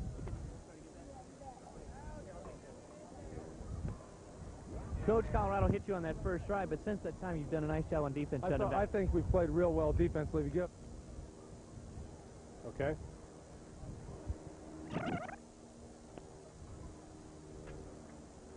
Yeah.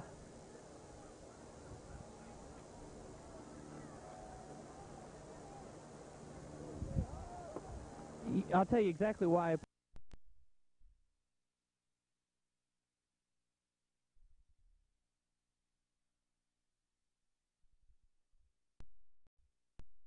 When you look at total yards, that stands out in a big way. Well, what we said, it needed to be a team effort, and when you look at Kansas in terms of what they've done offensively, they've not been productive. Turnovers are even. Time of possession, Colorado's had it, but Kansas has to be able to contribute. The defense has played their hearts out. They've done their job. Field positions work to the advantage of Kansas. They've got to put the ball in the end zone. Actually, I think that yardage should have read 34 yards, not 51 for Kansas. They even did worse than that. Well, just a moment ago, Brian Neuter had a chance to talk with Coach Glenn Mason about the first 30 minutes of play. Good. All right. Coach, Colorado hit you on that first drive, but since that time, you've done a nice job on defense shutting them down. I think we've played real well defensively. We give up some big plays, but they got those type of people. And offensively, I think we've made some improvement. We messed up a couple scoring opportunities, but 10 points, second half will tell the story. All right. Anything different in the second half on offense you're going to do? We're going to do the same things, hopefully just a little better. All right. Thanks, Coach, for joining us. Colorado held the football 5 minutes more than Kansas did in that first half. Detmer dodging a bunch of blue jerseys. Pass intended for Ray Caruth off his hands, and again, Detmer tasting a little AstroTurf. Patrick Brown is not afraid to come in and try to detonate Coy Detmer. The pressure comes from right here. Number 99, Ron Warner, comes in and makes the play. Really forces him inside and off tempo, and now he knows he's being chased. Kansas has done a great job in the first half of putting pressure on Coy Detmer, so he's not really throwing on time, on tempo with his feet set. And it is a third down situation. 3rd and 8. Colorado 3 of 11 in third downs, and all 3 of those came on their opening drive. Detmer, straight drop. He has protection. Pass is complete to Phil Savoy, and he's got some running room. To the 50, to the 45, and he is going to be knocked down at about the 43-yard line. Phil Savoy, the first time we've called his name at 6'3", 195 pounds, junior out of Washington, D.C. Number 3 in the conference in receptions per game. What happens when you try to put pressure, pressure on the quarterback on a man coverage? You've got man coverage. Everybody's manned up. Now watch Phil Savoy come right out, and he gets away right there. See? Sorry. There he makes the play, gets away. The defensive back's not able to play on him and stay close and loses his feet. And Savoy makes the play, a big play. Detmer again has to step up in the pocket, throws it across the field. It is complete, and he is lucky on that one. Pull the rabbit's foot out of his back pocket. Able to get Herschel Troutman. Yeah, we talked about Savoy on that third down play. He has been the main target during third downs. 10 third down catches, 9 have gone for first downs. And this is a moment ago, that play. Here's what happened. The defender will fall down. Manolito Jones falls down, and he just gets away from him, and that's what opened the play up to give him the big opportunity down the field to move the ball. And on that last play, that was also good for a first down.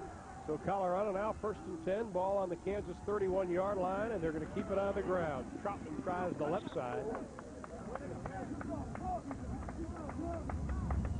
Colorado does distribute the ball around, Steve. I know at Oklahoma you were running the football, but how would you like 7 different receivers with at least 1 catch on your football team? Not bad for Mr. Detmer and company. Well, he's got a lot of weapons in his arsenal, and of course, not only are they good receivers, but they have speed and they do other things. They can run reverse plays, they can throw the ball. They just are multi-talented in what they do, so it puts tremendous pressure on defensive secondaries in terms of if you don't put pressure on Koy Detmer, then he's going to burn you one way or the other eventually. Well, Detmer with 2nd and 7, 13-10 left to play in the third quarter. Once again, a couple of tight ends, 3 wide receivers. Savoy wide to the right. They draw play it down to about the 20-yard line before Allen trips him up on the play. It's Herschel Troutman again.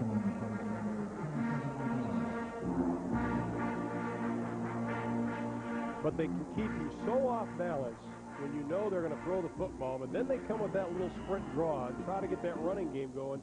You can't just tee off on Detmer. You've got to be careful, and you have to respect that running game. Well, I said earlier that this is, a lot of people kind of look at Colorado with all the receivers as a finesse team. They're really a very physical team, and they want to run the football and be successful, and then they're going to take their shots at you with their tremendous speed and their receivers' capabilities. Brody Hefner goes in motion from the tight end slot. Detmer straight drop, crossing pattern, pass is complete to Carruth. Did he get in? Touchdown. Ray Carruth with his 2nd touchdown reception of 1996. The pass wasn't pretty, Steve, but it got the job done. We saw in the first half, here he is again in the slot, so he's going to come across the middle. They're man coverage, and you've got to get speed for speed to make this happen, and the defender just gives him too much cushion. Michael Allen gives him too much opportunity, and he just runs past him. Or Jason Harris, excuse me. Jason Harris was on the coverage, and Ray Carruth puts it past him. Leslie to attempt the extra point, and it is good. So Ray Carruth, who had 166 yards receiving last week against Oklahoma State, looking to become the 3rd Colorado player to break that 2,000-yard mark receiving, adds a couple more onto the list. Colorado leads at 17-0. We're in the 3rd.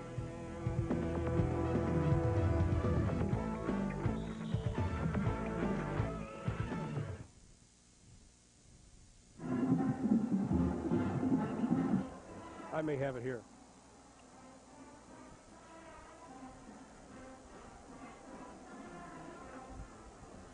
So he's 3 TD passes away from Cordell Stewart's record.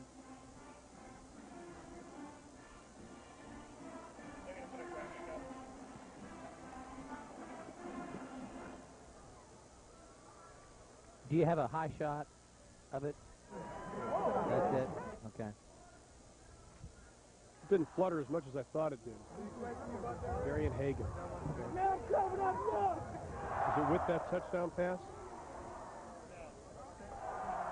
Okay. But he did it here in the third quarter. Okay. I don't want to see it, man. I was gagged. Well, they were checking it for blood. Did you see the official stop the game a second ago? Golly. Wait till we get to the shower. Oh, that's going to feel so nice. There's nobody sitting in this Bob Frederick's booth here, and his kids are just eating all the food themselves. We'll go up there and snatch some M&Ms and peanuts over here.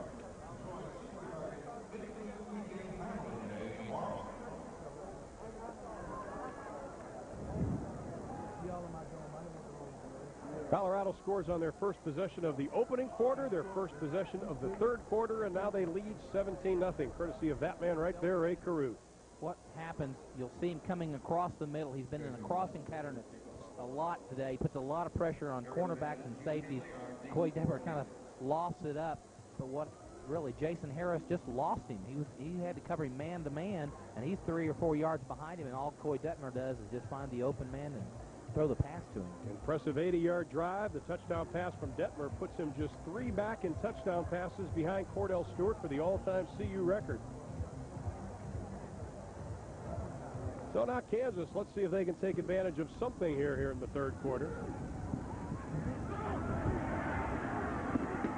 Kickoff is returnable by Eric Van, but he is going to be stacked up after he crosses the 30-yard line, and Kansas will begin the second half. Pretty good field position again. Matt Johnner will begin the second half at quarterback. Of course, he was replaced midway through that first half by Ben Roots. Johnner able to finish out the second quarter.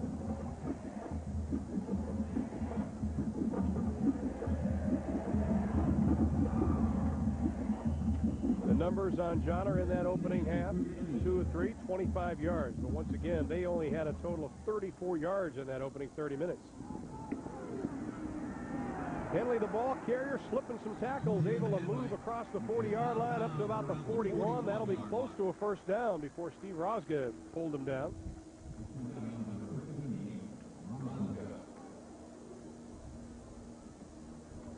June Henley hasn't played exceptionally well the last 2 weeks, but really he has done as much as he can do today because he has made plays, he's made opportunities. He gets outside. He's not the speed back, but he's got excellent balance. He's got to have space. He needs to be able to get outside. First man through, nothing there for Eric Galbraith.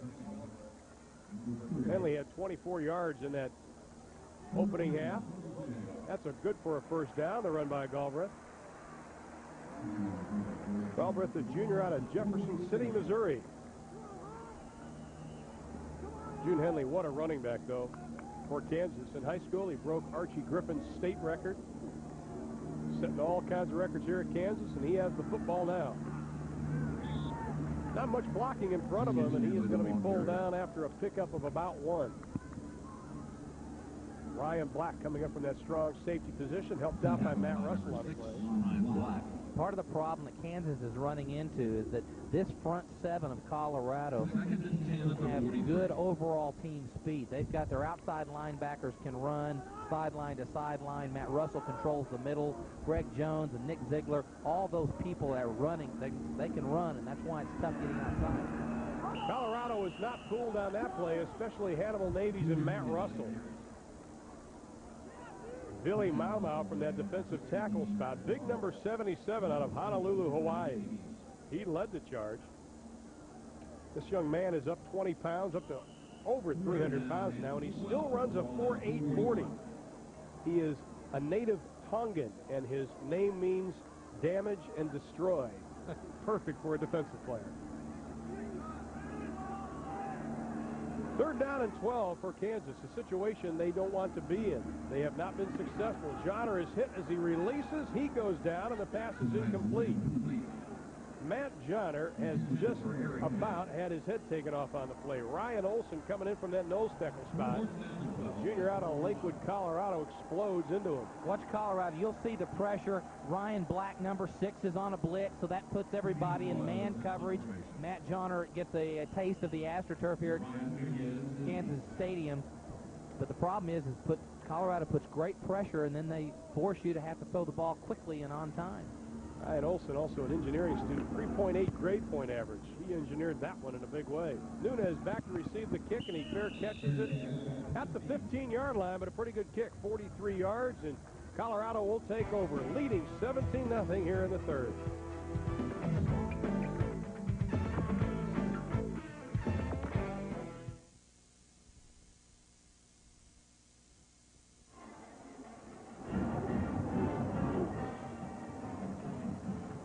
Okay.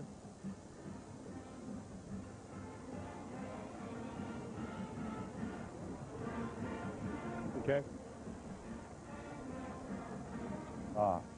In terms of... And that's a great come out with that graphic then after that. Well, I think when we took the loss against Michigan, they kind of wrote us off in terms of the postseason honors and...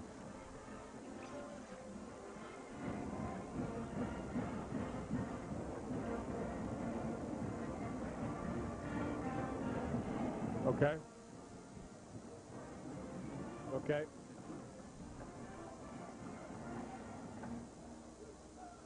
Okay.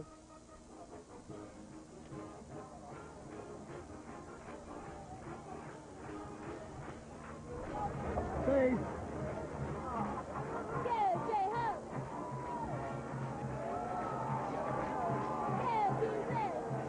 Okay.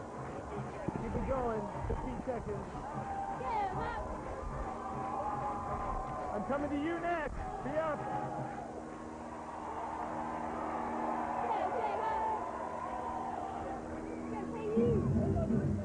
Colorado on the arm of Coy Detmer lead Kansas 17-0, 10:37 left to play in the third quarter. Coy Detmer, coached by his father Sonny, was named after a couple of University of Texas players at Sonny Lake, Ernest and James Coy. And you know, people talk about Peyton Manning and Danny Werfel. Well, look how Coy Detmer steps up as far as numbers are concerned, and Werfel has played one more game. He's hanging right in there with the other two biggies. Well, Coy Detmer is, just for this system, an outstanding quarterback. I mean, he has the inside vision. He's a competitor. He reads defenses. He rarely busts. He does what Colorado, everything they ask him to do. His ability is somewhat scary, his capabilities. Passed for over 400 yards last week against Oklahoma State. Troutman hit from behind, but he's still able to lunge forward up to the 25-yard line.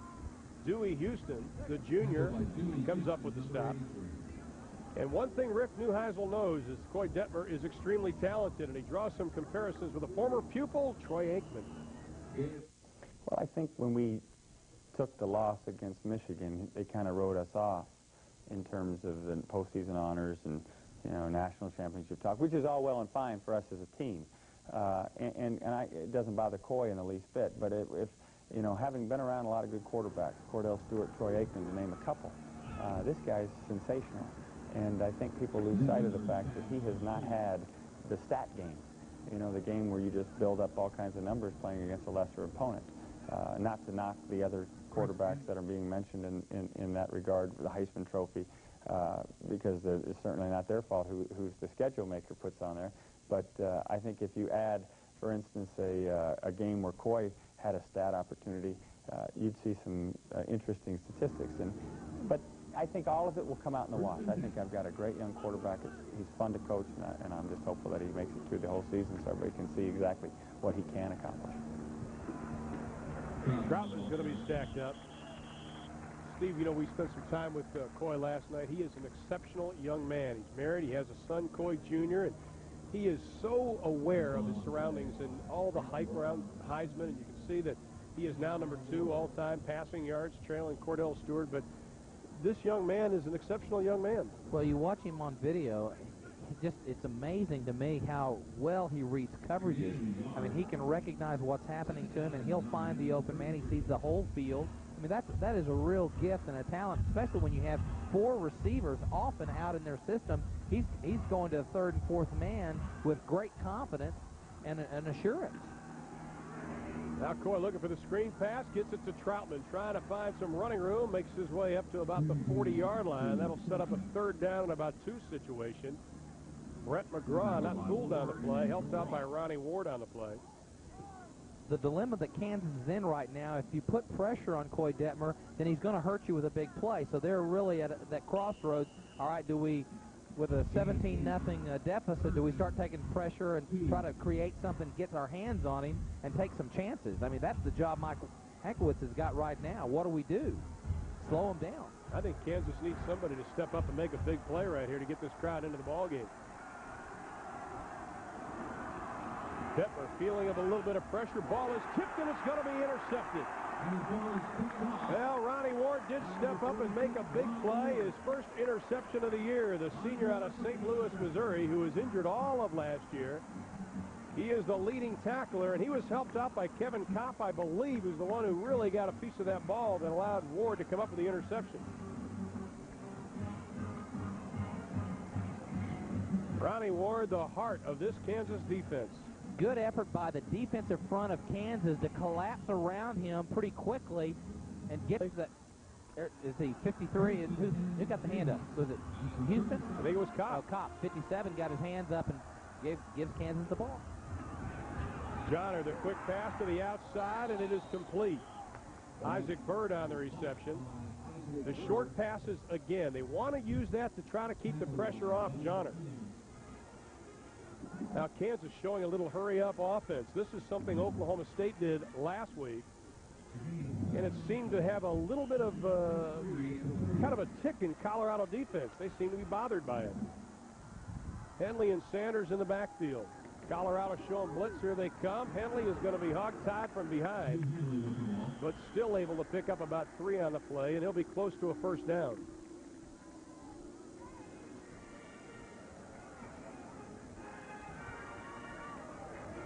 That is June Henley's pride and joy, his little daughter.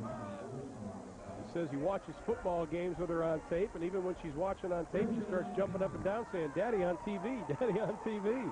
He is extremely proud of that young lady.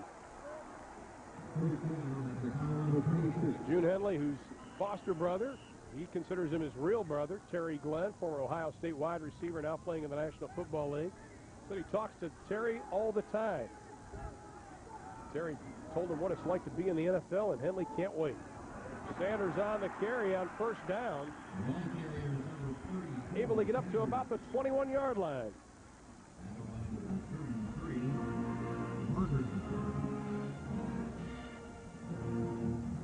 Well, June Henley's daughter, we talked about how important it is to her. Here's June Henley. She be at the games sometimes, and everybody be telling me after the games that she be like, "I want to go down there with my daddy," or something like that. Or, you know, after the game, she'd show me her shirt because she got number 20 on her back and the name on her back, last name. And she don't want nobody touching her shirt or nothing like that. So it's kind of after the game, you know, see her smile and everything. Well, Matt Russell, sorry, young lady, but Matt Russell got a hold of Daddy's jersey on that time and dropped him down. No, you're not supposed to do that on TV. Never pick your nose on TV. We should tell June to tell his daughter that. Well, sets up a 3rd down and 4 situation for Kansas. Ball sitting on the 21-yard line of Colorado. Once again, a golden opportunity for the Jayhawks. 3-step drop to Byrd. Complete at the 10 and a first down, Kansas. Steve Rosga put on quite a hit on Isaac Byrd, and the part-time outfielder in the St. Louis Cardinal organization wants to make sure he's still in Lawrence, Kansas. Isaac Byrd is a tough receiver, and Matt Johnner does a good job of putting it right where he has to. He knows he's going to get hit. He had man coverage. They were putting pressure in the front 7. Good job by Isaac Byrd to give Kansas the ball first and 10. Isaac's got a few cobwebs in the helmet.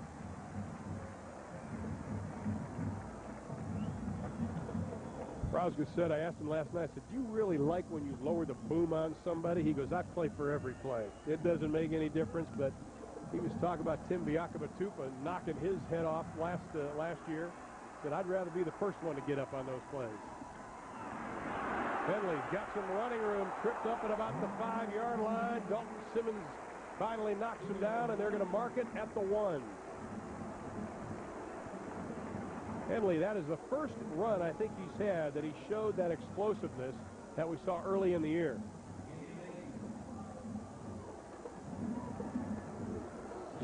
As we said earlier, June Henley needs some room, and so watch Mark Sanders, number 34, make a block right there.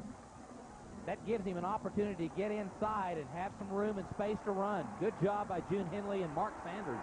2nd and goal on the 1. Henley again. Touchdown, Kansas.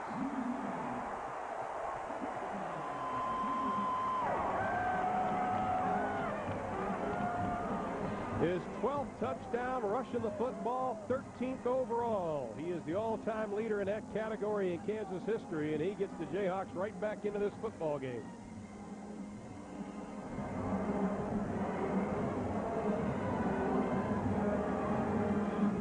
McCord will try to add the extra point. And it is good. With 5:01 left to play in the 3rd quarter, June Henley helps the Jayhawks get on the board. They trail Colorado 17-7. Big 12 football will return after these local messages.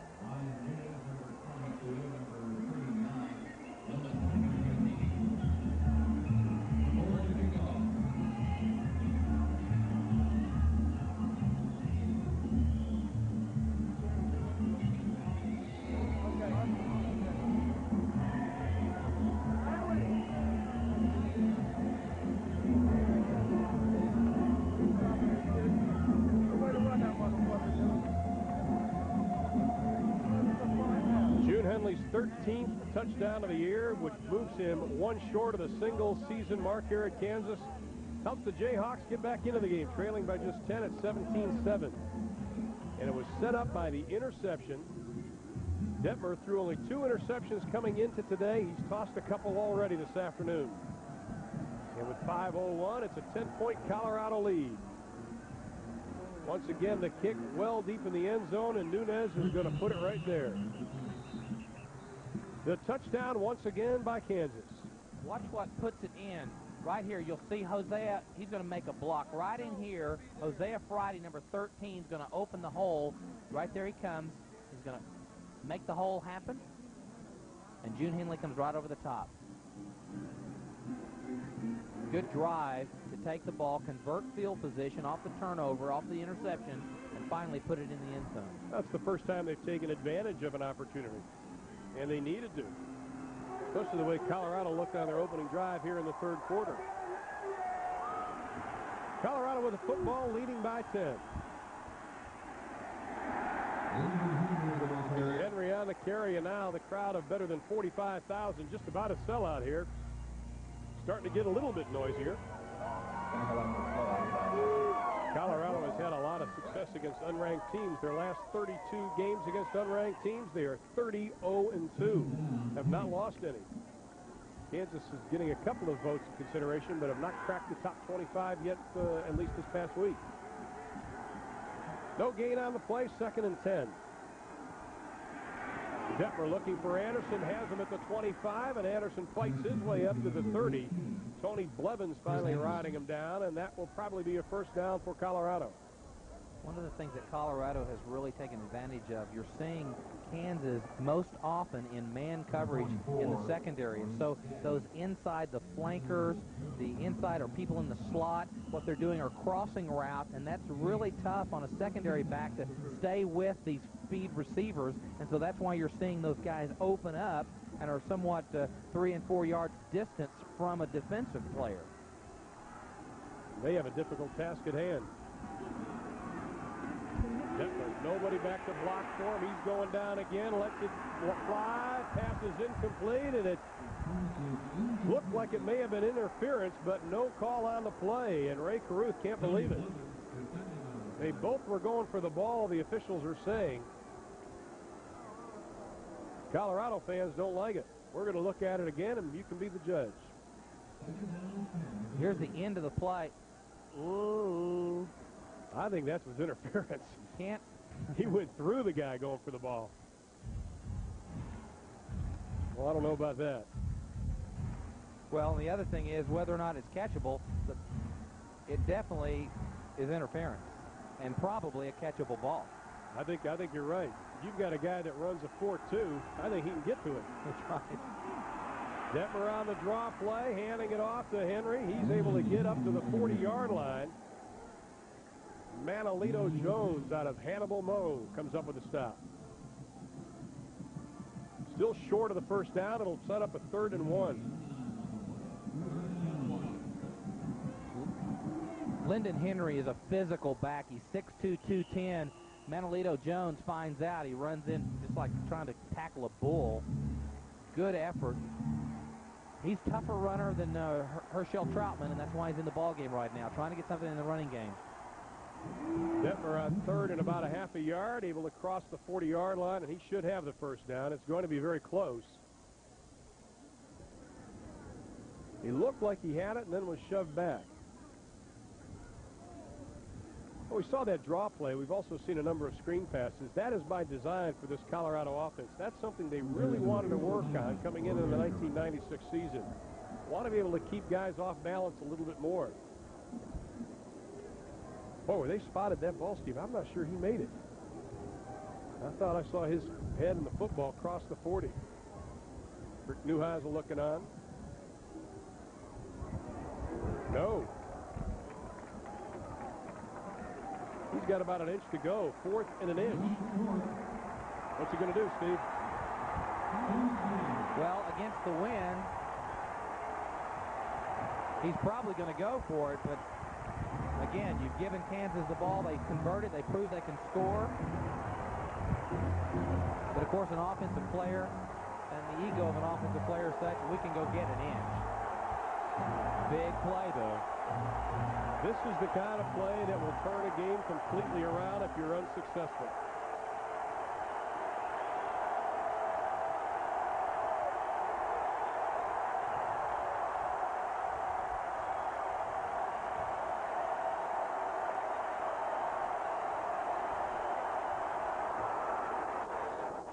Well, penalty flags are flying. Brett McGraw was making a move inside. Colorado players congratulating themselves. They think they got McGraw to jump off sides. Offside. And they did. Great job by Adam Reed, though, Steve, because when he saw McGraw jump, he snapped the ball immediately. And the call is that Colorado was not going to run the play at all. They were going to try to draw Kansas off, which is exactly what they did. Brett McGraw jumps, and as you said, Ron, Adam Reed snaps the ball. Now, Brett McGraw, the junior out of Garden City, Kansas, is a very tough competitor. Was just drawn offside. Good job by Reed, the transfer from Northwestern.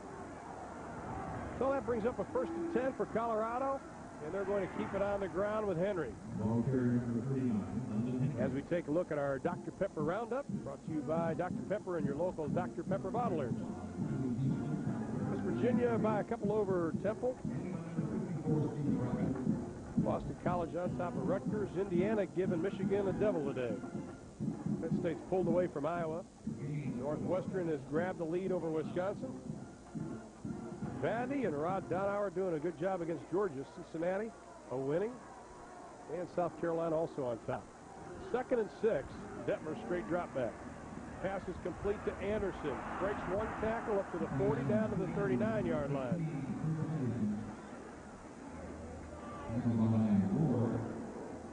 A couple of more scores to pass on you over in the WAC. The Horned Frogs of TCU taking on Utah, tied up 7. That's in the first. Wyoming having a great year. Tied up with Fresno State also after quarter number 1. And Notre Dame Air Force, they have no score. Good job by Chris Anderson getting the first down and a couple to spare. That sets up 1st and 10. Ball on the Kansas 40-yard line. This is a Colorado offense that averages over 470 yards a game. Did not show that explosiveness in the first 30 minutes.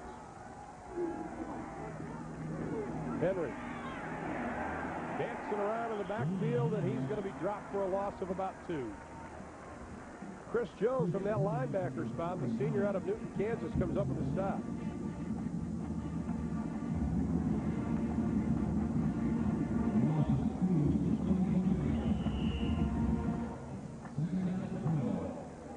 Still kudos to this Kansas defense, a defense that allows opponents an average of over 400 yards a game, about 409 a game.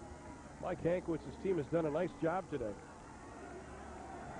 One of the points that he stressed is that he needed help from the offense, and they've responded with a touchdown in the second half, but they need more.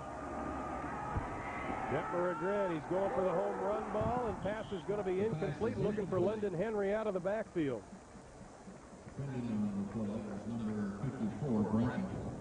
When you're throwing into the wind, Steve, and this is a pretty gusty wind, 20 to 30 miles an hour, how difficult is it to try to get that touch just perfect and just have that ball fall into your receiver's hands? Well, I don't know. That's a good line.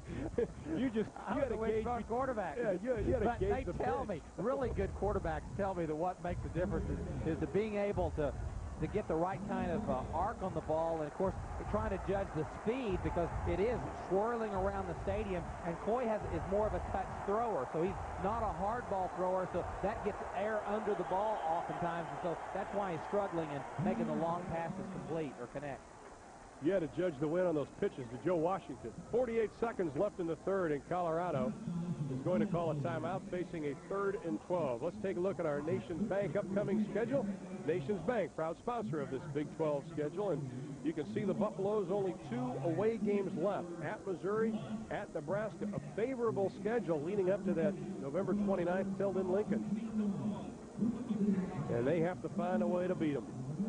Kansas, though, their schedule's pretty tough. They've got to go to Nebraska next week, and then they have to take on Dan McCartney's Iowa State Cyclone team. That is no easy task.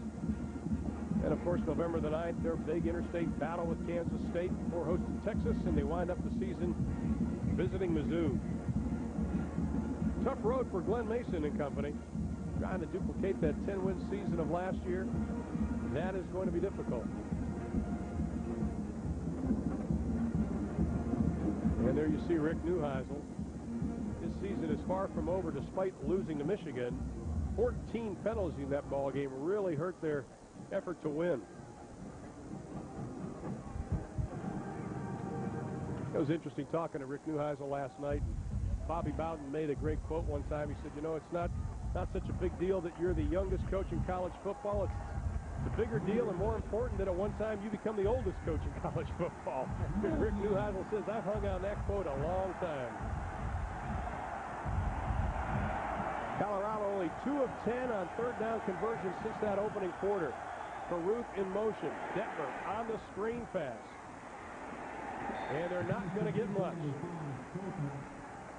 Herschel Troutman is tripped up by Manolito Jones. Good job defensively by this Jayhawk defense. Final 30 seconds of the 3rd quarter, and I think Colorado may just try to run this clock out.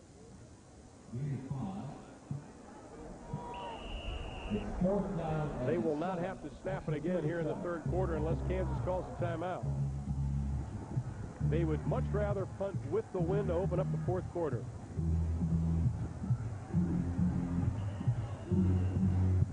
And Kansas is going to call a timeout.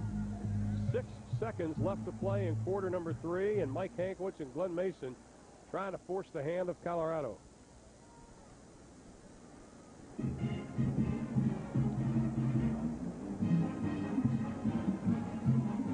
So now it might be in the hands of Nick Peach, the young freshman who had a great game against Texas A&M, punting the football, came in as a walk-on out of Seattle, Washington. Did a nice job in that A&M game. He was interviewed after the game. He says, hey, I'm just a soccer player. Was not impressed with being a football player. Of course, you can always second guess, but I don't know that really calling a timeout to make them kick into the wind is really all that significant. What you've done is burned a timeout. Right. The field position is such that really, did you really need to burn it? How far is he going to punt? How much do you really gain by calling that timeout in terms of if he's kicking with the wind? What does it matter? Good strategy. It wasn't that good. They didn't use it. But you have to wonder. I mean, even if you burn a timeout and this game is still close, you may need that extra timeout in the fourth quarter. Nevertheless, Peach is going to kick it away. Isaac Bird shaking the cobwebs out of his head after the big hit by Rosga. He is back to return it. He is standing on the 10.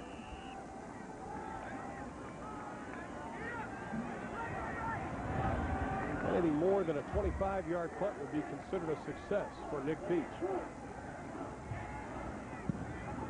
And he gets a high spiral. Bird calling a fair catch. And he's going to get it at the 15, and a penalty flag will be thrown as they got a little bit too close to him.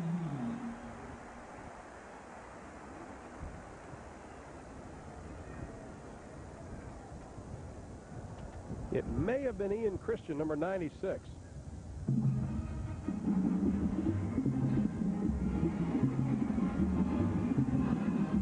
It was 86, Brody Hefner. I think Brody lost sight of the ball. Non-contact, interference for the opportunity, catch the kick, 5 yards from the spot of the foul, first down. But that's the way we end the third quarter, looking at it again. The rule is you've got to give him 2 yards to make the fair catch, and he just touches him there with his knee, and that was the problem. That's the penalty. 3 quarters are complete in Lawrence, and Colorado leads the Jayhawks 17-7.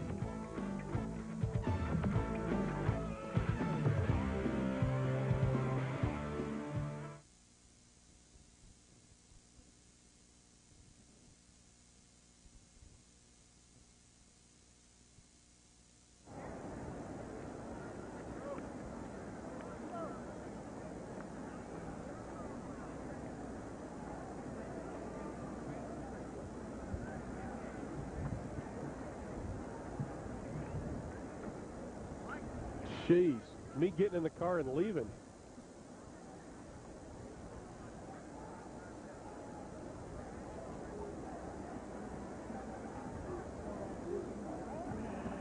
I'll let Steve decide. I don't know. I thought my toss in the tollway basket was pretty exceptional. Yeah.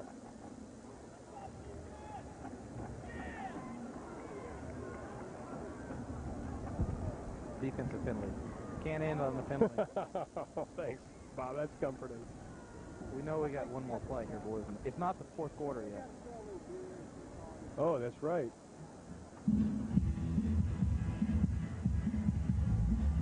They're gonna put time back on. That's funny because they walk down the other end of the field. No, that's right. They don't. Just run the play. Didn't they walk down here? I saw them all walking down.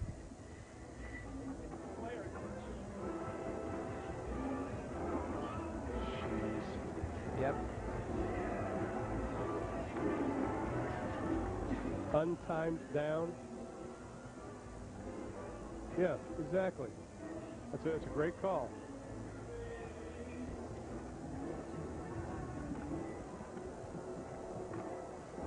We had a penalty on the last play of the third quarter. We will play one untimed down, then we will have the end of the quarter. Folks, the graphics is right. We're still in the third quarter. Penalty on the last play of the third quarter. Everybody started walking down the end of the field, and they said, wait a minute, we can't end it on a penalty. We got to have one more play, so this will be an untimed down. But I guarantee this will be the last play of the third quarter unless there is another penalty. First and 10 for the Jayhawks, ball on the 20. 3-step drop, a quick pass, batted away, but it is complete. June Henley comes up with it, but I think it was Greg Jones who tipped the football and went right into the hands of Henley. Interesting way to end the quarter. Watch number 59 right there, Greg Jones. How this ball, and then June Henley has the forethought to find the ball. I mean, just what a gift. He was blocking on the pass play, and Greg Jones knocked it up, and June Henley is there. That's some great presence by June Henley to make the reception, but that does end the third quarter. So we still have 15 minutes left to be played here at Lawrence, Kansas on a homecoming Saturday, a beautiful day. And there is Steve Rosga, the hard-hitting free state safety out of Roseville, Michigan. Talking to him last night about how he likes to hit guys hard, but he says that doesn't matter. It matters being the first one to get up from that hit. I think about it a little bit. I just live for every single play, actually. I mean, I've really developed a new attitude with this year. I laugh when I'm out there. I smile more. I just having more fun, and you know, of course, it helps when I hit somebody rather than them hitting me. It feels a lot better, you know, because then I get up first. You know, because my first year starting, there were a couple guys I hit that would help me up, and that's not the best feeling in the world, because you think you hit him real hard. I know Tim Biakabatuka, I hit him. I could have sworn I hit him as hard as I could, and he helped me up, and my helmet was off to the side of my face, and it's things like that now I can appreciate him now that I've gotten bigger and gotten stronger, and it's my senior years. And they're going to need him here in quarter number 4. Henley breaks around the left side, picks up the first down, and 3+. Brian Nooner has been roaming the sidelines all afternoon. Let's check in with him for an injury update. Brian? Well, Kansas linebacker Jason Thorne on that last defensive series banged up his right knee. He's on the sideline. He's got ice on it. The report is that it's just a little soreness, and he should return. But right now he's hoping his offense is going to stay on the field for a while. And I think Glenn Mason's hoping the offense stays on the field for a while. Matt Johnner still the quarterback. Ben Roots did see some playing time in that first half, but it has been all Johnner here in quarter number 3. Bird to the left, Gordon to the right. Johnner looking for Bird, and is almost picked off, and it is intercepted. Dalton Simmons with the interception, and he has a lot of room to run. And Gordon is finally going to stack him up at about the 26-yard line. Dalton Simmons, who injured his knee in the bowl game of 1995, didn't play last year, came back this year after that torn ACL, and he gets his first interception. Dalton Simmons will get the ball. The wind has played havoc on the ball. It gets held up, and there Steve Rosgan tips the ball away, and then Dalton Simmons is able to make the interception. But the wind really is tough on the quarterback today when they're going into that wind. And then watch the tackle right there. Wow. John Gordon makes the tackle, makes Dalton Simmons pay for it. Rosga did a great tip, and that is a drill you see even high school football teams working on, a tip drill. Work to perfection. Colorado, good field position. Detmer is pressured, and he is going to be dropped. Ron Warner coming in from that linebacker spot for his first sack of the year. That's something this Kansas defense hasn't done a lot of this season. Several times today, Rod Warner has put pressure, good pressure on Coy Detmer. This time he's able to wrap him up. Good pressure from both the outside, and they collapse the pocket around him and put him to the turf. Loss of 6 on the play, sets up a 2nd and 16.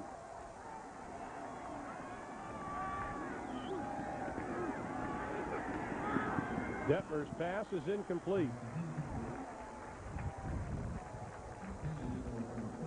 Intended for Ryan Nunez. Nunez, a true freshman out of Austin, Texas. The 5'9", 170-pound receiver, was a tailback in high school, set all sorts of rushing records running the football down in Texas. Originally committed to UT, changed his mind, and that took a lot of courage when you live in Austin to say, yeah, coach, I'm going to go there, and then turn around and go to Colorado.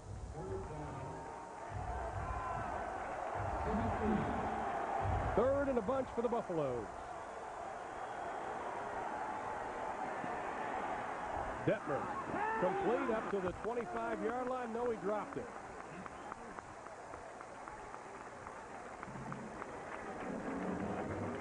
Hefner looked like he had it in his hand, couldn't complete the grasp, lost the football, and Colorado now with a 4th and 16.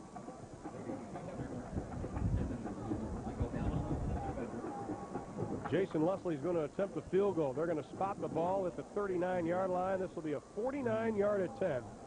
His career best was 48.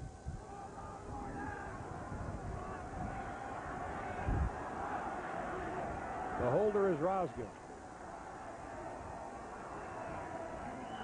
And it's a fake. Rosga runs the option. Still running, has some room, and he's not going to be near the first down.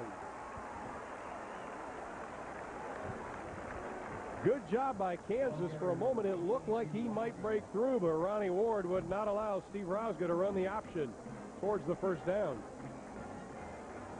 Good call of trying to take advantage of an opportunity. Rosga can run the option play, comes right down. He almost makes the 1st and 10 for Colorado. But what the key is they knew they were going to be able to either kick the field goal or at least pin Kansas down deep, and that's what they wanted him to do. Also, they know that Kansas has got to go a long way against the wind, and offensively, they've not consistently been able to do it, so take the chance. Good call. Yeah, because this win is playing a factor. We saw that in the last offensive set by Kansas.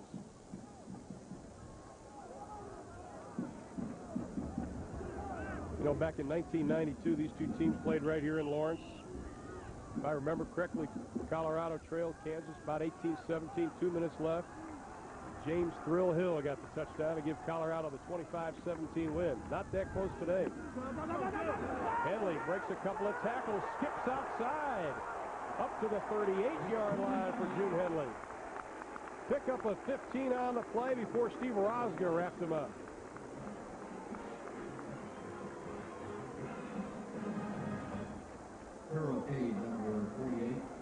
Now, Rosga looked like he missed him the first time, came back and got him the second time. Watch Isaac Bird, number 1, throw a block for June Henley that puts him in a position to make the run more significant, more impactful against Colorado.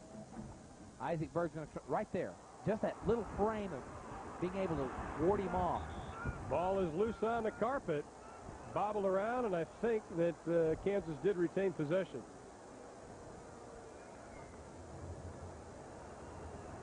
Ron, one of the things that the Kansas coaches talked about is that Kansas struggled early in the season where they've been pressing too much, trying to force opportunities and make things happen, and they've made mistakes. And Pat Rule right there on the left, you know, he's the offensive coordinator, and you know, I think he can look and say this team has not pressed today. They've really, you know, been able to be patient, take what the defense has allowed them. They've not been able to get it in the end zone as consistently as they want, but they've played much better.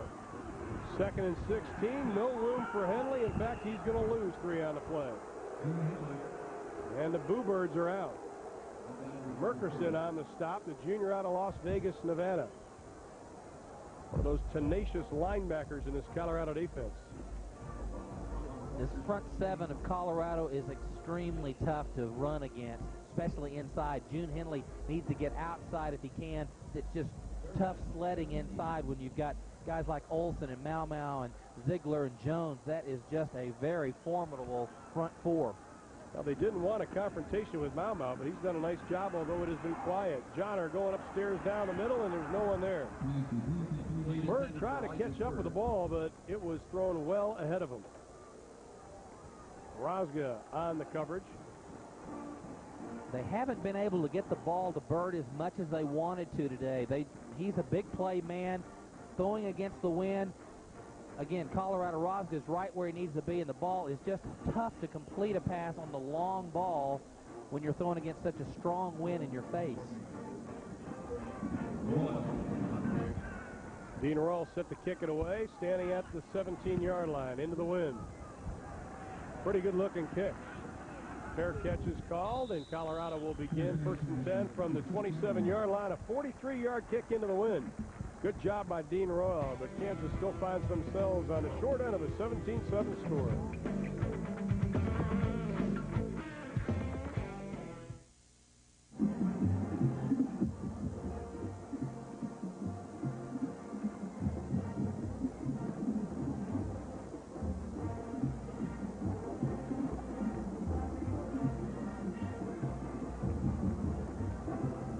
No.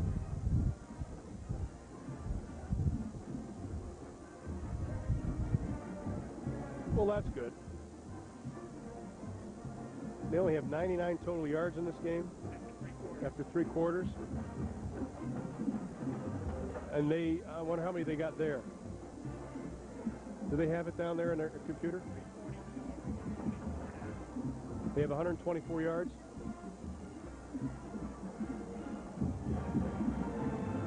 Heisman Trophy candidate Byron Hanspard of the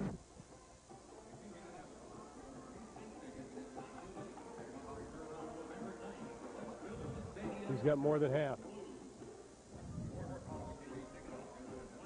I'm going to do this, Steve, to update how Henley can't beat him alone. He's got half their yards. You know how we talked about at the beginning. Look at that, skull and crossbones.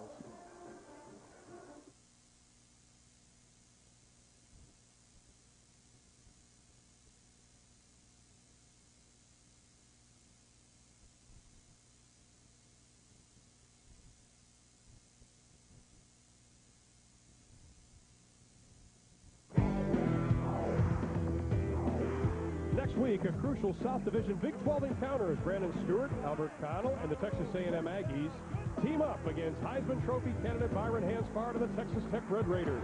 Hanspard is the nation's leading rusher, averaging almost 218 yards per game.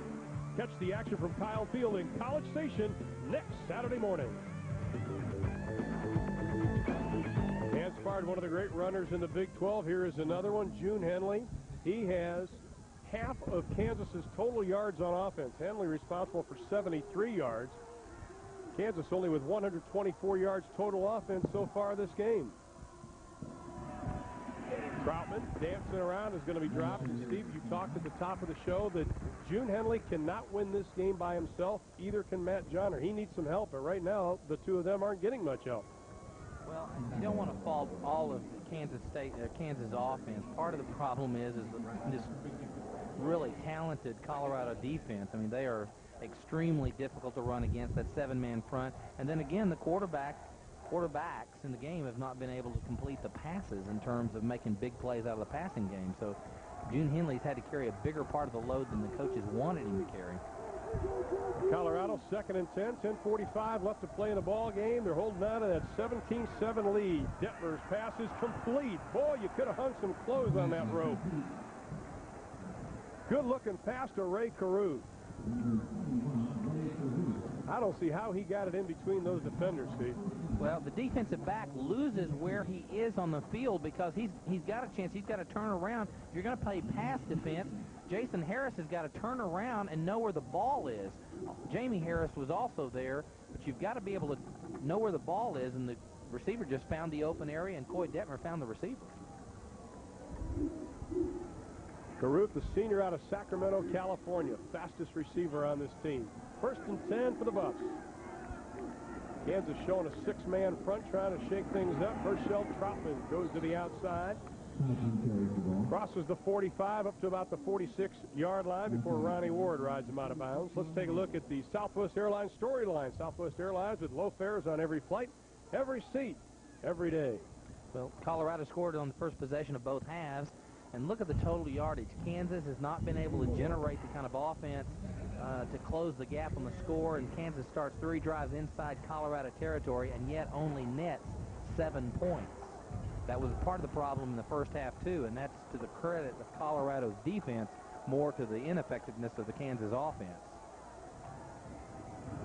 On 2nd and 6, Troutman, big hole, and he was 1 tackle away from breaking that all the way. Maurice Gaddy from that strong safety spot tripped him up, but Herschel Troutman saw the golden goalpost.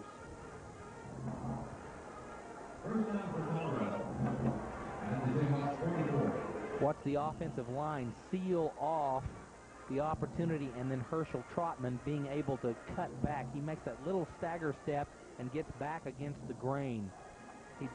His role model is Barry Sanders, and that's his Barry Sanders imitation. Whose isn't? Yeah, I think every running back, Byron Hanspard, said the same thing to me. So did Troy Davis. 1st and 10 for the Buffs. And we have a whistle. It'll be too much time. History would dictate Colorado, despite only having a 10-point advantage with a lot of time left, in a pretty good position to win this football game. In their last 86 games, they have lost only 2 games in which they have led at the end of 3 quarters of play. Glenn Mason looking for somebody to step up and make another big play. Coming into the game, Colorado's offense, they really started off kind of slowly, and you look at the different talent, different individuals on the team started slowly, but boy, the coaches started stressing details, execution, creating momentum, and they're starting to play much better as an offensive football team, and they've played well today. They've had a couple of miscues, but they've managed this game, and they've been in control most of the way.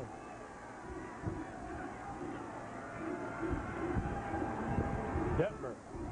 Pass is complete to Phil Savoy, and he dropped it. It was in his hands, and he couldn't wrap it up. Tony Blevins on the coverage, but I think Detmer may have put that right where it was supposed to be. Watch him. He's going to run a post route inside.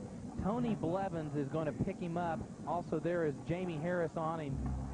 Boy, I think he might have seen the hit, the opportunity that was coming at him there in terms of Tony Blevins. I think he saw that Scud missile coming right at his head.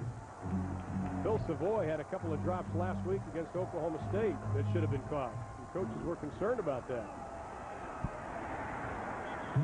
Little sprint draw play, but Adrian Green is there to stop the play.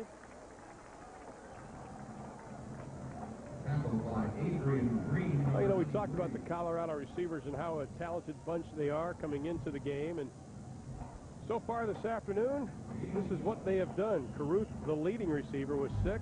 Kidd and Savoy only with 1 catch each. A lot of Caruth's catches have been those really unique plays where he's coming across the middle. He's had a lot of coming across, crossing type routes. He's caught him in traffic all day long. 3rd and 14. Anderson on the near side. Detmer right down the middle. Pass is incomplete and intercepted. That is Detmer's 3rd interception of the day. He had only thrown 2 coming into the game, and Tony Blevins picks off his 2nd.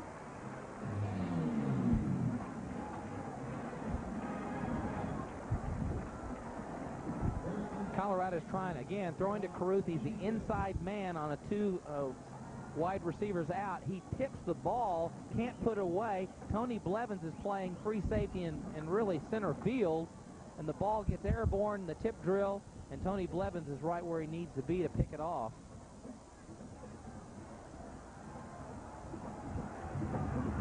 Still a lot of time left. 8:22. Henley on the toss. Made some room and kept going. That was pure effort by June Henley.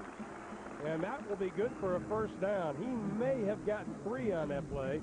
He turned it into a 10-yard pickup before Rosga tried to get him out, just arm tackled him. Henley blew right through it. He gets on the left side, he gets a good block on Fred Jones, number 13. They block him, and that gives him the seam that he needs to get outside. And then he almost, poor tackling, he almost walked the tightrope right down the sideline.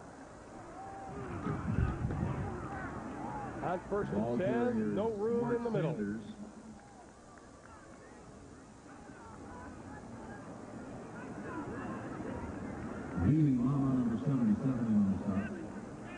Well, with 8 minutes left to play in the ball game, you have to start thinking, Steve, how much this clock is going to work against this Kansas offense. Do they need some type of quick strike right now? Well, they've not been able to show that they can throw the ball down the field, so they're going to have to hurry it up, regardless of what they're doing.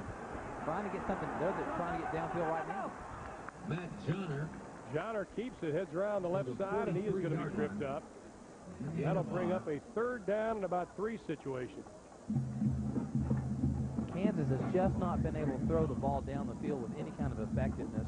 They've not been able to get the ball into Bird's hands as much as they wanted to, so that's been 2 of the problems today. And now in the 4th quarter, they're going against a strong wind. They need a big play. 3rd down for the Jayhawks. 3 yards to go. Big 3rd down play for Kansas, trying to keep this drive alive. They keep it on the ground, and Henley is stood up by Matt Russell. Ball carrier Henley. Boy, you can hear the pads pop up here. Russell lowered the boom on Henley.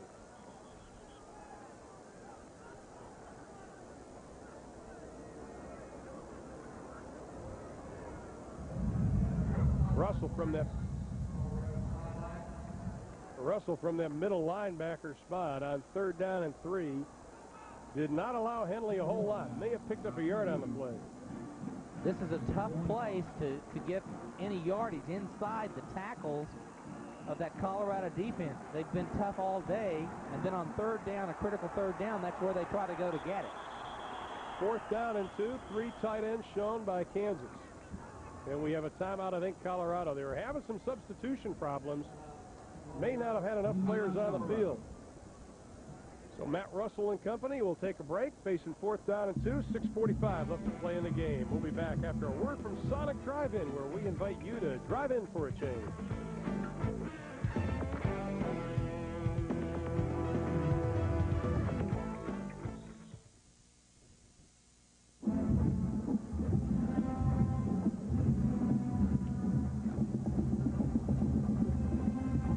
Well, if they don't make this, folks, start heading to the exit.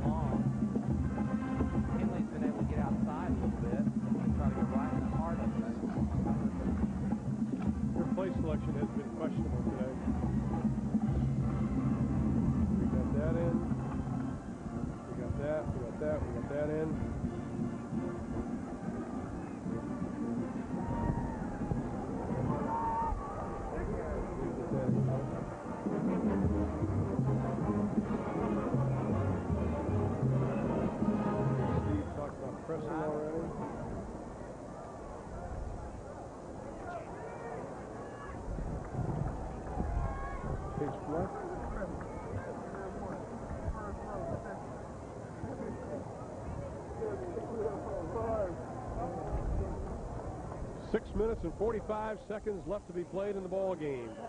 Troy Detmer sitting on the side with Ray Caruth, watching the defense try to stop Kansas on a 4th down and 2. Gordon in motion. Johnner has some pressure out in the flat. It is going to be incomplete. Pass is incomplete. Ryan Black, the junior out of Phoenix, Arizona, on the coverage, and Colorado's going to take over.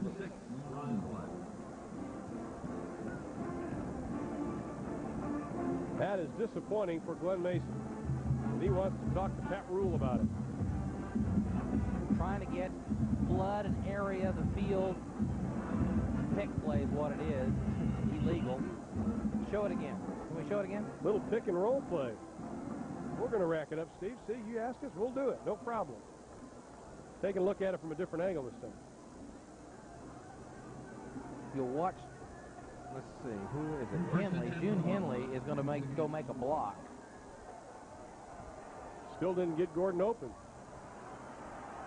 Troutman slashes over the 35 down to the 30-yard line, and Colorado with a 1st and 10. Ronnie Ward on the stop. Maybe this time. Watch June Henley. He's going to go in here, and he's going to make, it's almost like he's not trying to make a block. He's acting like he's a receiver, but actually this is a pick play. And this is not, they're trying to make him, watch June Henley. That's a pick play. Pick and roll. They make him look like he's trying to catch the ball, but he's not the receiver. Anytime you're sticking your backside out like that, you're really not trying to catch the ball. You don't have a prayer on that one. And now Colorado has the luxury of being inside of Kansas territory. Troutman cuts back against the defense, gets into the secondary again, and another 1st down for Herschel Troutman. Tony Blevins coming up from that safety spot to wrestle him down along with Michael Allen. Troutman doing the job running the football now. Herschel Troutman's an exciting runner to watch play. I mean, he's got a low center of gravity. He's not real tall, and he just turns those feet and finds the open area. One thing about the pick play in terms of, we see it a lot in college football, and a lot of times it's not picked up, and sometimes there's a gray area of whether or not he actually is an intended receiver, and he's trying to he just gets in the way of the defensive back, so I want to make sure that point's paid. That's exactly right. We saw Troutman having 77 yards. Well, 20-plus of those have come on the last 2 carries prior to that carry. He reminds a lot of people of Eric Bieniemy, the former Colorado running back, as far as style and also size. And the coach is telling us this is a runner that does everything well. He pass blocks well, he runs the football well, and he catches well. Definitely a triple threat. Yeah, they really describe him as a complete player. I mean, he has the cutback ability. He's not always pretty, but he's exceptionally quick and very talented and durable and physical. He doesn't bust plays is the other asset that he has that he brings to the Colorado offense. Now the fans beginning to file out on this homecoming Saturday as we are inside of 5 minutes, and Colorado knocking on Kansas's door again. Detmer lofts it up into the end zone. It's going to be knocked away incomplete. James Kidd, the intended receiver. Chris Anderson also in the end zone. Well, pound for pound, James Kidd is the toughest receiver on this Colorado team. And this is one of the few times that you see Koy Detmer ever throw into really a pretty well-covered area of the field. Right there, Jamie Harris is there. There are two defenders in the area. Maybe trying to force the ball just a little bit to make a play. Ray Caruth very successful on the first reception he's had each year. Each one has been a touchdown from his freshman to his senior season. 3rd and 8 for the Buffaloes. Detmer with some time, lofts it again in the end zone. A lot of pushing and shoving. Pass ball is incomplete. Detmer wants the interference call. Ray Caruth, the intended receiver. That may have been offensive interference, if anything. That was my impression. Let's see if Ray Caruth is not giving a little shove to the defensive back of Kansas to get some distance. Well, he gets a little shove there. Well, he runs into the back of him, so I don't know that he was actually trying. Let's look at it from this angle. He gets a little bit of a shove there. That was okay. Good call. Jason Leslie will attempt the field goal. It'll be a 32-yarder from the right hash. The kick. It's good. So Colorado takes advantage of being inside of Kansas territory. The Leslie field goal makes it a 27 lead for the Buffaloes, and Big 12 football will return after these local messages.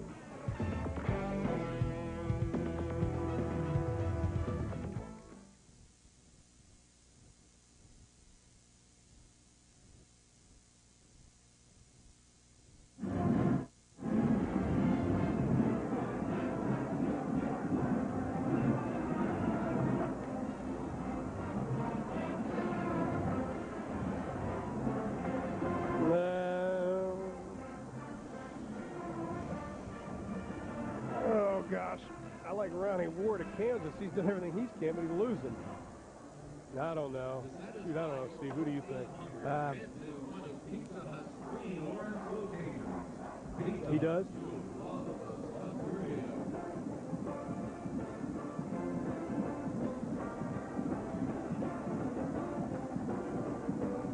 Well, I don't know.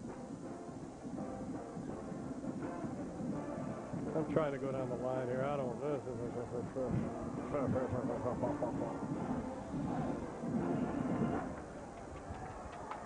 I don't know. I don't. Nothing just jumps out at me. I think that's a pick'em call. Yeah.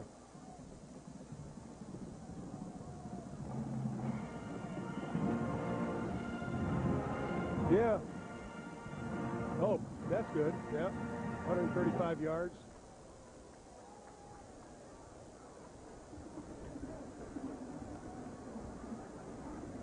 Colorado 4 minutes and 42 seconds away from securing the victory. They lead at 20-7 here in the fourth quarter. Now let's take a look at our Sonic Play of the Game. Today's Play of the Game is brought to you by Sonic, where we invite you to drive in for a change. And our Play of the Game, courtesy of that Buffalo offense. It wasn't through the air, it was on the ground. And it was Mr. Ray Caruth. Good look in reverse. This was able to go for 29 yards, part of Caruth's 135 yards total offense this afternoon. And that is our Sonic Play of the Game. He's had a nice steady game, Ray Caruth.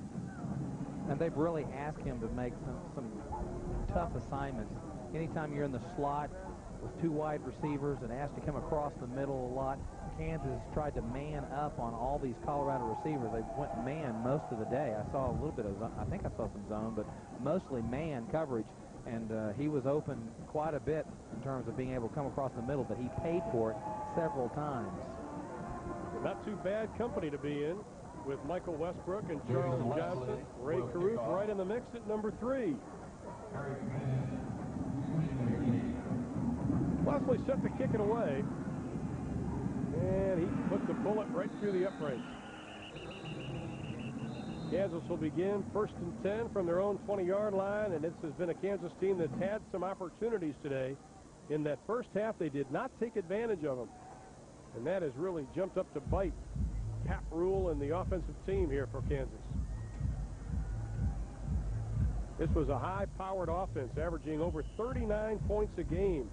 This Colorado defense, you have to give them a lot of credit. A.J. Kristoff's squad has really done a nice job running around and knocking people around.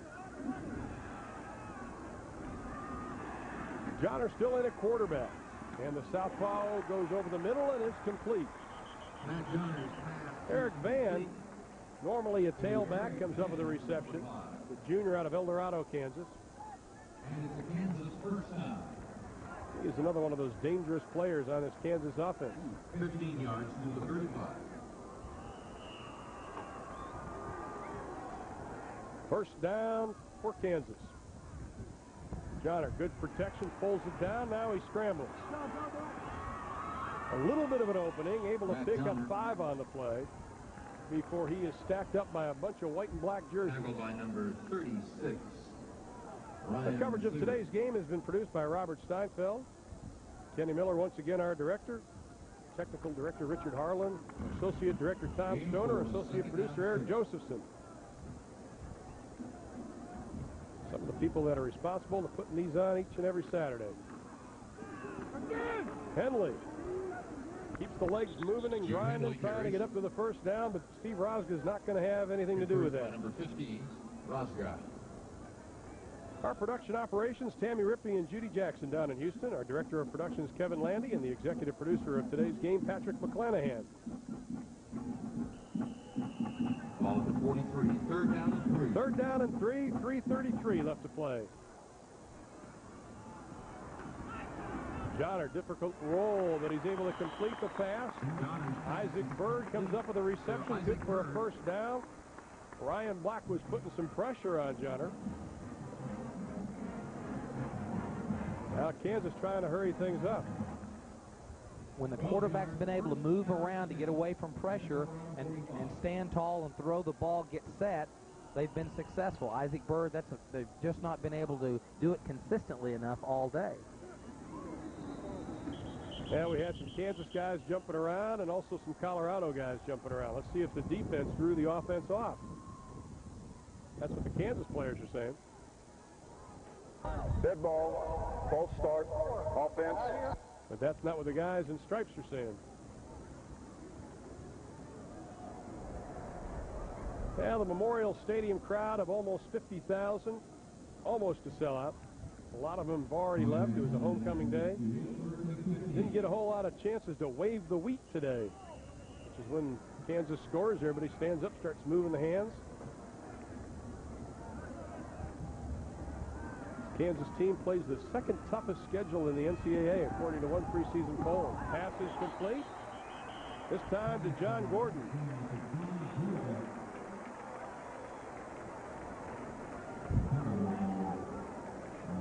Well, this stadium was designed after the stadium at Princeton. Bob Gallen went and took a look at it and said, that's the kind of stadium I want here in Lawrence. It is the 7th oldest stadium in college football, with Georgia Tech's Bobby Dodd Stadium #1. We saw John Gordon make that last reception. Here is a freshman out of Florida who originally said he wanted to play for Howard Schnellenberger at Oklahoma. And then when Howard left, he said, nope, going to Kansas. Johnner's got a scramble, and he is going to be dumped hard. Aaron Marshall, the sophomore out of Chicago, Illinois, with his first sack of the day and 2nd of the year.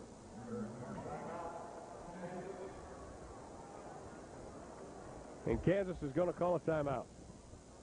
2:50 left to play in the ball game. Kansas trails by 13, and we'll be back right after this word from Dr. Pepper and its 85 Dr. Pepper bottlers. Happy to bring you this inaugural season of Big 12 football.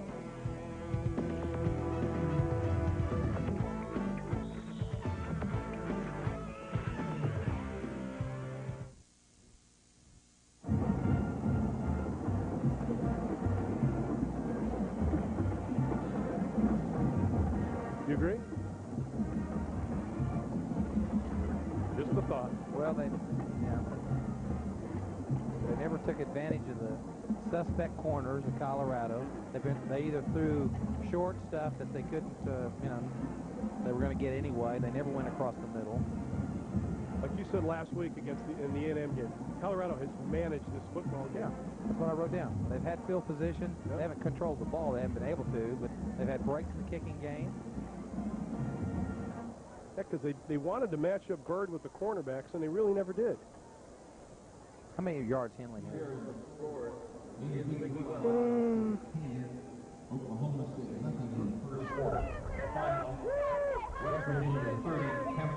Now they haven't stopped cheering here in Lawrence, despite the fact that the team trails by 13.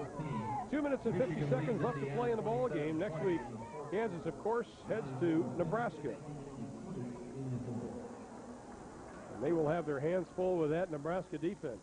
Charlie McBride's done a great job with that Cornhusker D. Johnner on 2nd and 18 is going to be dropped for about a 4-yard loss. Terrell Cade from that left end position coming up to make the stop. Next week, the Buffaloes at home to host John Mackovic and the Longhorns. That should be a dandy.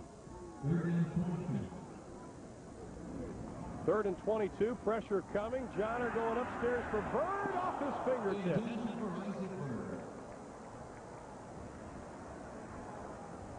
For once, the ball didn't float down, Steve. It just kept going. Isaac Bird has done everything he can to contribute to Kansas today. He's done his job. He'll be working on Torrey Davis, number 4. Gets inside where he's got to be, and again, the ball's just a little bit overthrown, but the wind is swirling around. That's been a problem for both quarterbacks when they've gone against the wind. Trying to throw the long ball, it's just a very difficult read in terms of how much velocity, how much speed to put on the pass.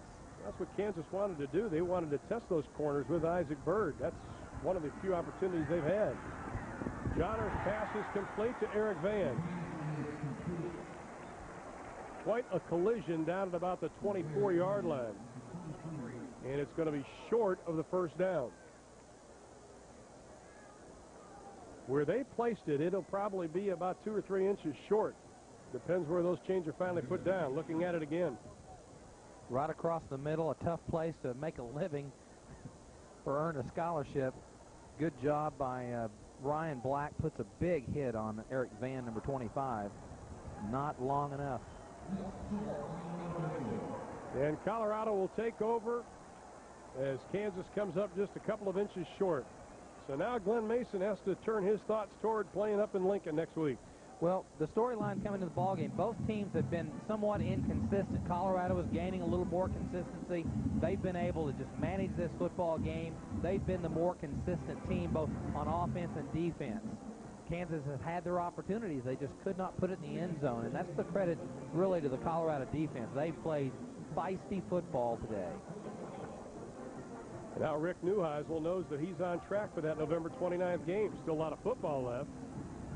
But I'm sure the Colorado fans are now really pointing toward that. But they've got to find a way to beat Nebraska. This Colorado team hasn't beaten them since 1990. Of course, last year they lost at home to Nebraska, 44-21.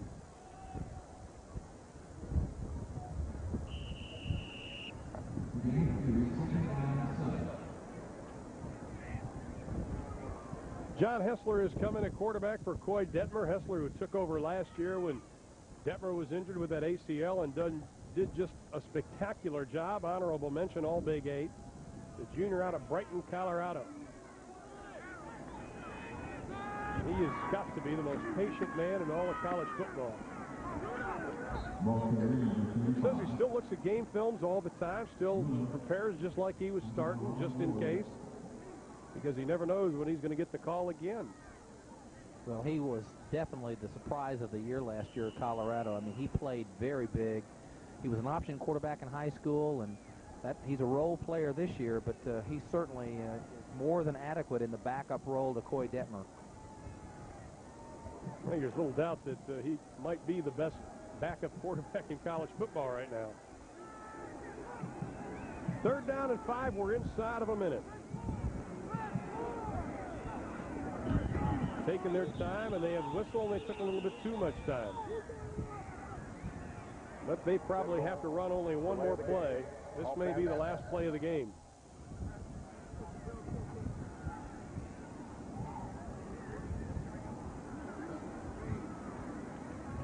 Rick Neuheisel able to keep everything in perspective this year. He has taken some criticism in the Denver papers about being soft, about the way his coaching style is, and it's not what we've seen in the past, but it works for Rick Neuheisel, and that's what is important. And he understands the criticism. He accepts it.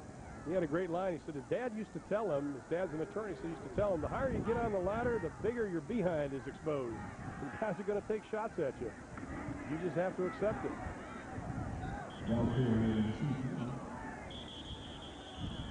On 3rd and 10, Keith Miller, the ball carrier, his first carry of the year. And Kansas is going to burn a timeout, facing 4th and 5 for Colorado. You know, when you talk about Rick Neuheisel, I mean, he really is an exciting coach to play for. It'd be a lot of fun to play for. He approaches things a little differently, but I played for Barry Switzer, and he wasn't a legend in 1973, but he was becoming legendary. Rick does it his way, and he's a player-type coach, and he has fun.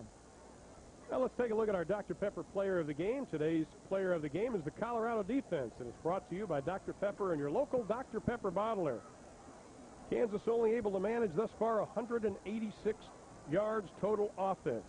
And this is a team that has been explosive in games past. But the Colorado D has stood up to the challenge and done a nice job. They are Dr. Pepper players of the game.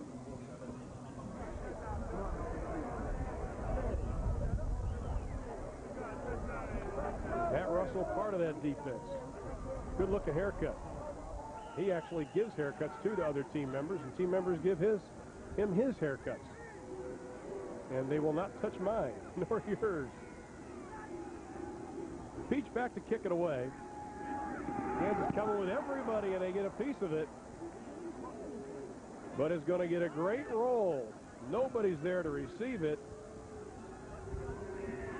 And with 25 seconds left, it is going to be down at the 28-yard line. But we do have a penalty flag thrown. Michael Chandler, a reserve wide receiver, the freshman out of Kansas City, Kansas, with a block. Illegal formations against the kicking team. Well, now, if you're Kansas, do you just decline it? Because if you force them to punt again, you may not get this one. I think they were called for this in the first half of the ball game. They've got to have 7 men on the line and 4 in the backfield. How did he miss that ball, though? I'm surprised that wasn't blocked a little bit better. Well, let's see how we can. He comes right up the gut.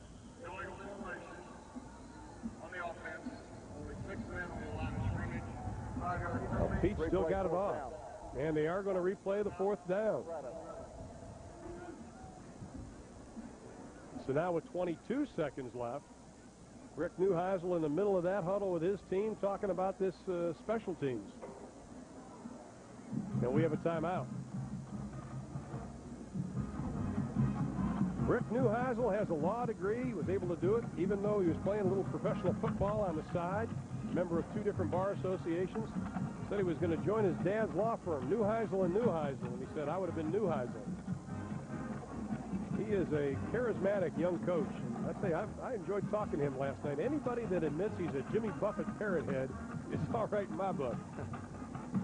Takes his players tubing down the river that runs behind the Colorado practice field, took the freshmen down it. He says that at the beginning of this year, football wasn't that much fun. It was losing some of the glow that he likes to have, but it's back to being fun again for him. 4th and 10, Peach back to kick it away again. Everybody on the line. This time they drop 2 off, and Peach just hits a line drive into the wind, and this is going to pad his stats because it may go all the way into the end zone, and it does. A 76-yard kick by Nick Peach, the freshman out of Seattle, Washington, who walked onto this program, took over for Andy Mitchell, and that is the best of his career, his young career.